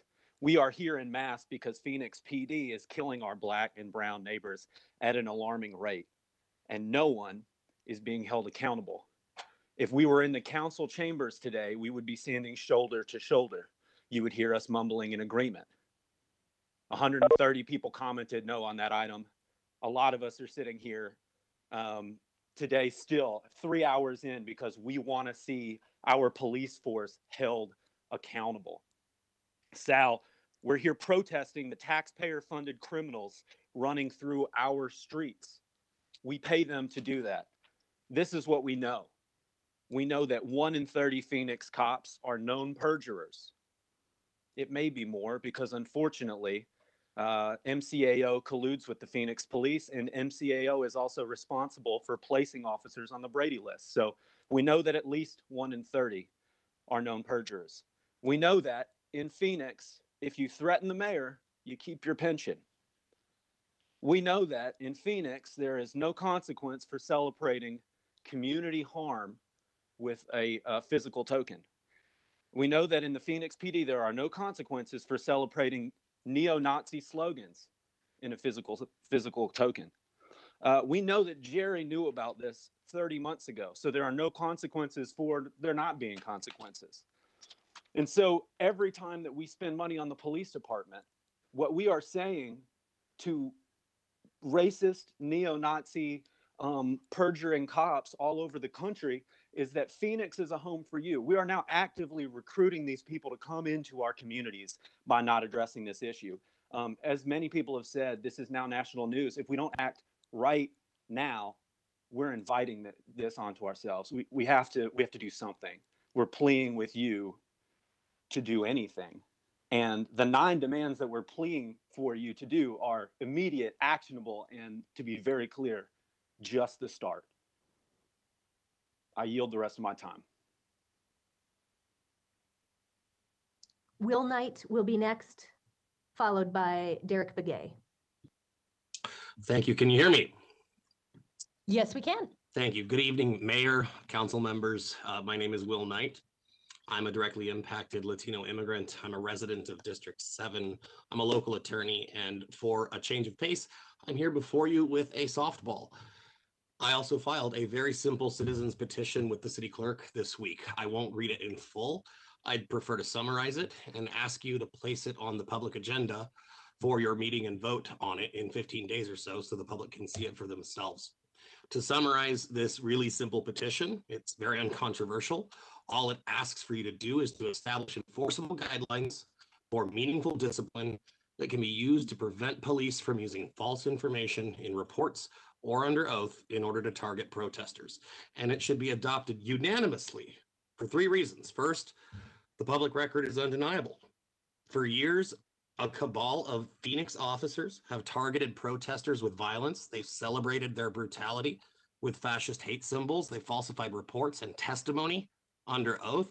And they did all of that with deliberate purpose of suppressing political activity, protected activity. Second, during that same period of police misconduct, this council debated whether we need additional accountability measures for that exact kind of misconduct. And third, and most importantly, throughout that period and that debate, opponents of increased oversight consistently argued that our system is already sufficient. So for the sake of this petition, let's just assume that everyone, Councilman DeCiccio, that you just assured us loves transparency, all of you, the unions, Manager Zurcher, Chief Williams, everyone who takes this position. Let's assume you're right. Let's assume the Professional Standards Bureau, Use of Force and Disciplinary Review Boards, the Civil Service Board. Let's assume these are adequate mechanisms to hold bad cops accountable. Well, that assumption is kind of hard to reconcile right now, given the undeniable misconduct that all of us see under a spotlight right now. Misconduct that was reported, investigated, and never remedied until that spotlight was shined on it. Personally, I know that our system was designed to allow this, but if our system is sufficient, as so many of you consistently argue and believe, then the only explanation for that system's failure in this moment is that you haven't provided that system with clear, enforceable guidelines about meaningful disciplinary measures that can prevent cops from targeting the people advocating for Black lives. That's what my petition asks you to do, and that's why I expect it to be unanimously adopted. Thank you. Thank you. Derek is next, followed by Phyllis Tyson.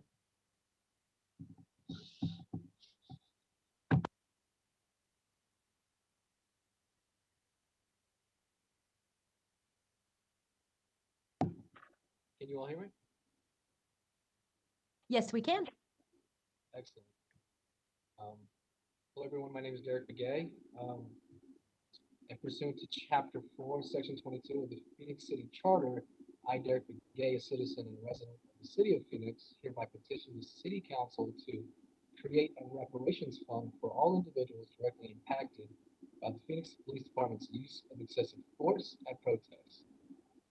I'm going to need my full 3 minutes for this, but I'd like to give you some background information as to why I'm submitting this petition.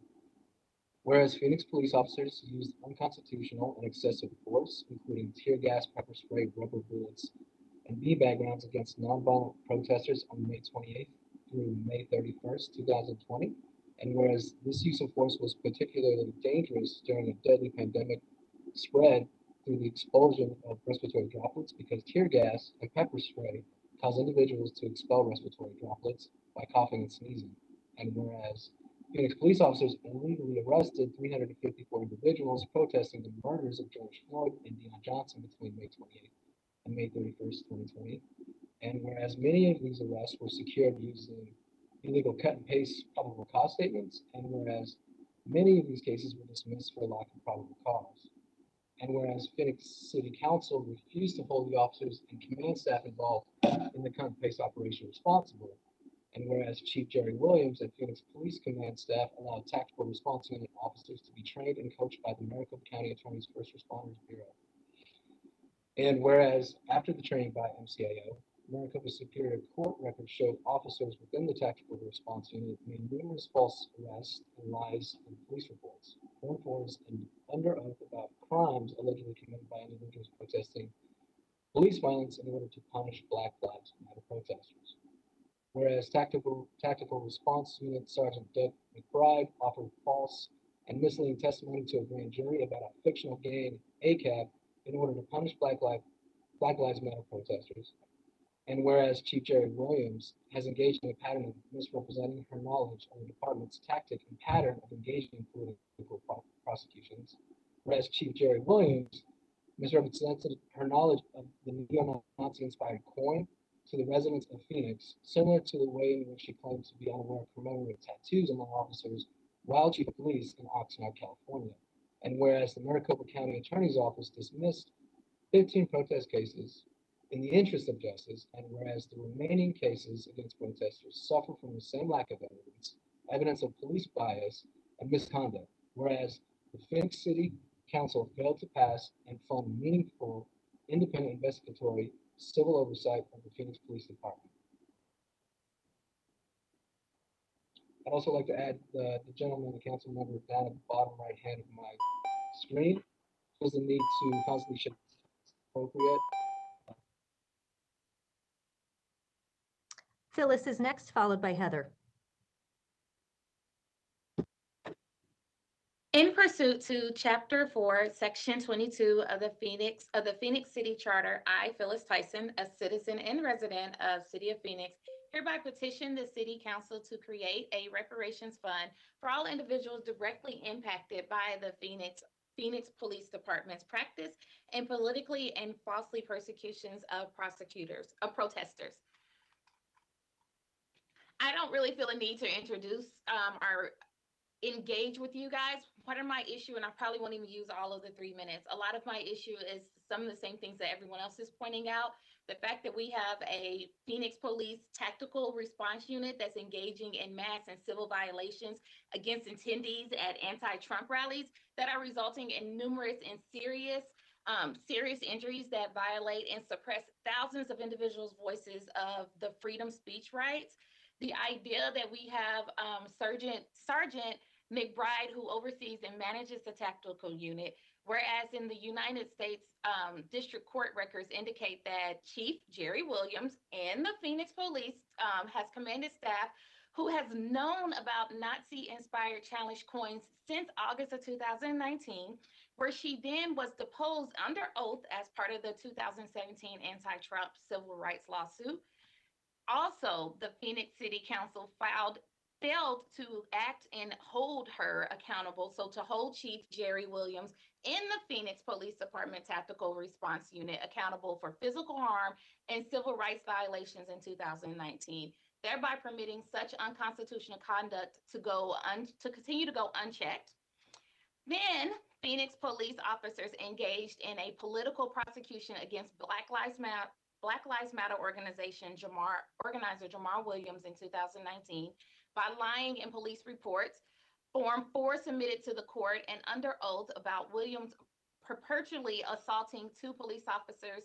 And later on, the Maricopa County Superior Court dismissed the civil case against Jamar Williams as a lack of probable cause.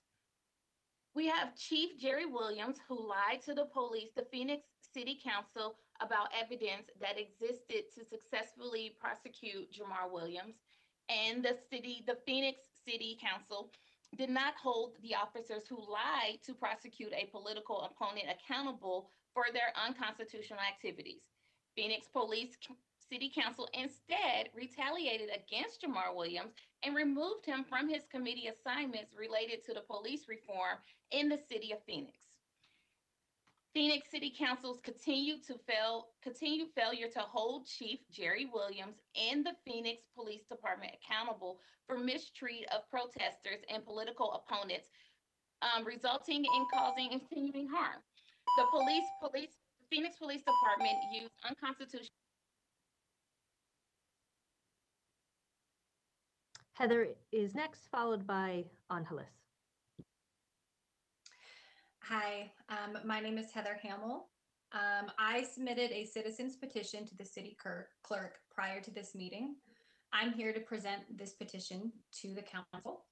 I will not read the whole petition because I do not have the time, but the council has the whole petition and I hope they include it in the agenda of the council meeting where it's decided upon. So pursuant to Chapter 4, Section 22 of the Phoenix City Charter, I, Heather Hamill, a citizen and resident of the City of Phoenix, hereby petition the Phoenix City Council to launch an ethics investigation independent of the Phoenix Police Department and the Maricopa County Attorney's Office into the policies and practices of the Tactical Response Unit and the corresponding failure of the leadership of Chief Jerry Williams and the Phoenix Police Command staff with respect to the aforementioned protests and events. The aforementioned protests and events are the response to the anti-Trump rally in 2017, the protest where Jamar Williams was arrested in 2019, and all of the protests and events that have occurred during the protests in response to the murders of Deion Johnson and George Floyd that occurred between the months of May and November of 2020. Again, all of the protests and events that I'm referring to are listed in the petition that I submitted to the City of Phoenix clerk prior to this meeting. And with that, I yield my time. Angeles will be followed by Patricia. Hi, thank you. This is Dr. Maldonado with the Ibarra Maldonado Law Group. Can you hear me? Yes, we can. Okay, so I also submitted a citizen's petition. My petition has been received by the city clerks and they have the entire document. And my petition specifically focuses on a request to disband the Tactical Response Unit. So I, Dr. Angeles Maldonado, a citizen and resident of the City of Phoenix, hereby petition the City Council to disband the Tactical Response Unit.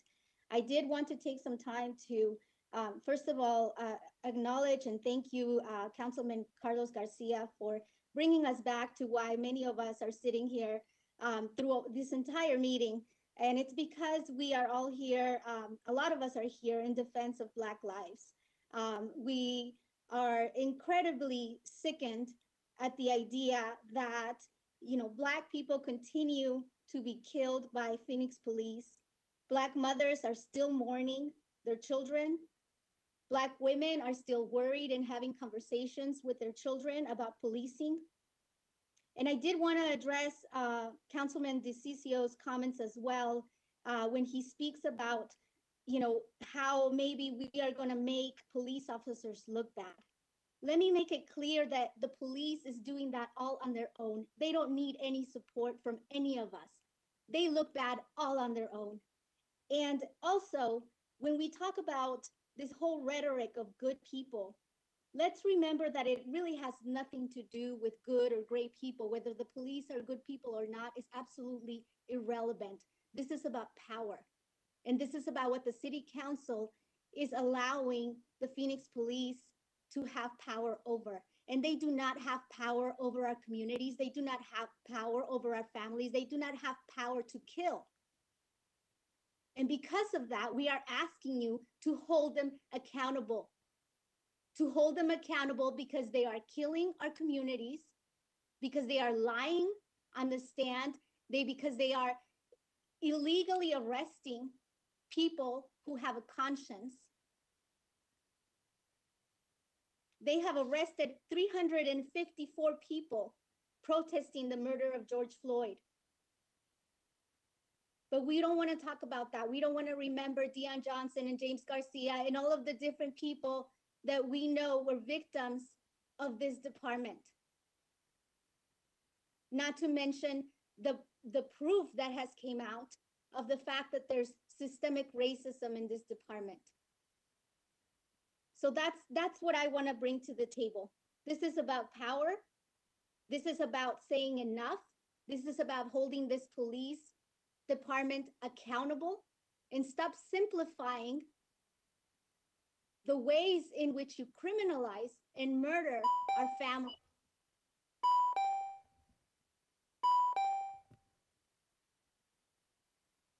Patricia is next, followed by Rebecca Denis. Hi there, thank you. I just want to state that Nissa Rowland was cut off earlier. She was reading her citizen's petition, and the demand is that Chief Jerry Williams be terminated for all of her misconduct and the way she overlooks the murders and violent protest response of her neo-Nazi police force. Deb, I'm really sorry that your little feelings are hurt here. You're offended that we're calling out Phoenix Police Department. It must be really nice to be a white lady living in Phoenix and not have to fear for your life every single day. It is so offensive and disturbing to see council people and mayor sitting here and allowing all of this to happen without speaking out against Phoenix Police Department and in fact applauding them for being wonderful, hardworking, contributing citizens. They are murdering people, and it is not okay, and we will not let this continue to happen. We came together in 2019 and 2020 to fight against all of you so that we could create some type of accountability for the police. We knew something had to be done. And still, here we are. Your offer of Model A was trash. It was a cheap token, much like these neo-Nazi challenge coins.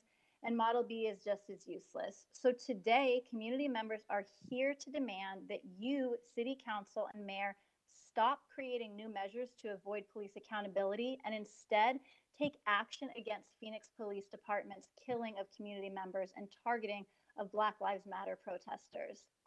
We are here today with Black Lives Matter Phoenix Metro, Mass Liberation Arizona, Poder in Action, the People's Law Firm, and Ibarra Maldonado Law Group, submitting 9 citizen petitions demanding you all enact resolutions to actually hold Phoenix Police and the Maricopa County Attorney's Office accountable for their horrid, despicable anti-Black actions that I promise you, all of you, your children and grandchildren will be embarrassed at the actions you have not taken here.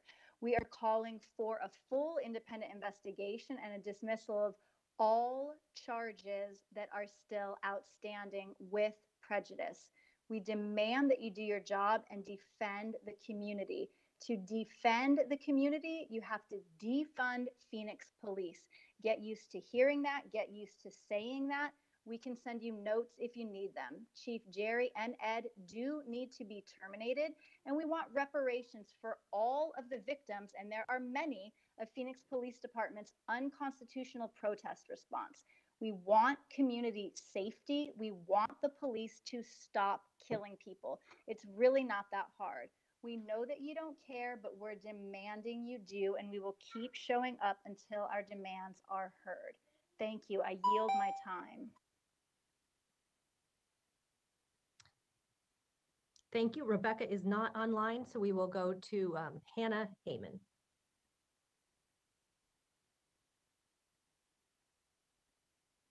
I am here in support of the 9 citizens petitions. I'm going to read them off again because we do not trust you. You need to do your jobs and follow up on all of these. Number 1, enact a resolution calling on the Maricopa County Attorney's Office to drop all remaining charges against protesters arrested between May 28, 2020 and November 1st, 2020, because these arrests were the result of the unethical and illegal conduct of Phoenix police officers. 2, launch an ethics investigation independent of the Phoenix Police Department and the Maricopa County Attorney's Office into the policies and practices of the Tactical Response Unit and corresponding failure of leadership by Chief Jerry Williams and Phoenix Police Command staff. 3, disband the Tactical Response Unit. 4, terminate Jerry Williams, chokehold Jerry Williams. 5, terminate City Manager Ed Zerker. 6, create a reparations fund for all individuals directly impacted by the Phoenix Police Department's use of excessive force at protests. 7, create a reparations fund for all individuals directly impacted by the Phoenix Police Department's practice of politically and falsely prosecuting protesters. 8, establish guidelines to prevent officers from lying under oath against protesters exercising their First Amendment rights. 9, immediately return all personal property to protesters illegally arrested by the Phoenix Police Department. You can do all of these things today, and I sincerely hope you do. History has shown us that you are all complicit in anti-Black white supremacist violence against the communities of Phoenix. You have repeatedly chosen to support white supremacy, and you must all hold yourselves accountable for your violence, for all of the racist policies you enact, for all of the white supremacist rhetoric that you yourselves have spewed or ignored from your colleagues, for ignoring the demands of Black leadership for years. We, the community, have chosen to follow the Black leaders of the city and holding you accountable for your actions. You too must choose to hold yourselves accountable. I support the 9 demands of the citizens petition, and if you have any shred of a soul left, you will too. The city is watching you today, Mayor and Council. choose accountability, or be swept away with the chaff.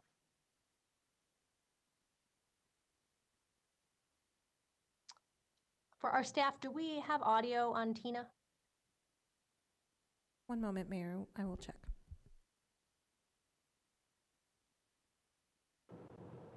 Hi, this is I'm driving, so I'm not sure if there's too much background noise. Just go ahead and cut me. I want to just repeat what Hannah said. That we're here supporting Black Lives Matter, trying to get the police to be defunded, trying to make the city council and the mayor accountable. The police chief needs to go. It's just really embarrassing that we're just every week, every month, every year, it's the same over and over and over again. And what someone else said earlier was accountability is not punishment. We're just asking you to all be grown-ups and say, this is a problem and we're going to fix it. All of you have the power to fix it. All of you have, you know what you need to do. You know what has to be done. You know what the problem is. You have eyes, you have ears, you have brains. We shouldn't have to be here every week, week in, week out, demanding all of this. It should just be inherent in your humanity to make these things happen. Defend the community, defend Black lives, defund the police. Vidi Hernandez will be our final speaker. Hi, can you hear me? Yes, we can. Okay, perfect. Thank you. My name is Vidi Hernandez, and I'm here. I filed a petition, citizens petition with the city clerk pursuant to Chapter 4, Section 22 of the Phoenix City Charter. I, Viridiana Hernandez, a citizen and resident of the city of Phoenix, hereby petition the city council to terminate city manager Ed Zerker. The city manager has allowed rampant violence and the violation of our constitutional rights, has consistently failed to hold this department accountable and Chief Williams accountable, has been sitting on numerous immediate recommendations that can be implemented, created through the ad hoc to reduce police violence, and has failed to act, continues to give more protections to the police and to these cops through the police contract, which is negotiated with the right-wing aligned police union, PLINC, continues to negotiate these in secret without community input, and continues to be tone deaf to what is happening in the city, is doing nothing to hold anyone accountable. And so, as many of our partners said, we are here in support of all of these citizens petitions and want these to be heard in the next 14 days. And also to be clear, right, that one of the changes that the city manager has refused to do is to allow independent investigations through the police contract, which makes the police their only investigators, which is ridiculous. And so we're not here, just in support of a no, or oversight, but it has to be oversight that allows independent investigations. And otherwise, we will continue with what we have, which is police investigating themselves, lying, and allowing themselves to excuse and protect their behavior. I yield my time. That concludes today's meeting. We are adjourned.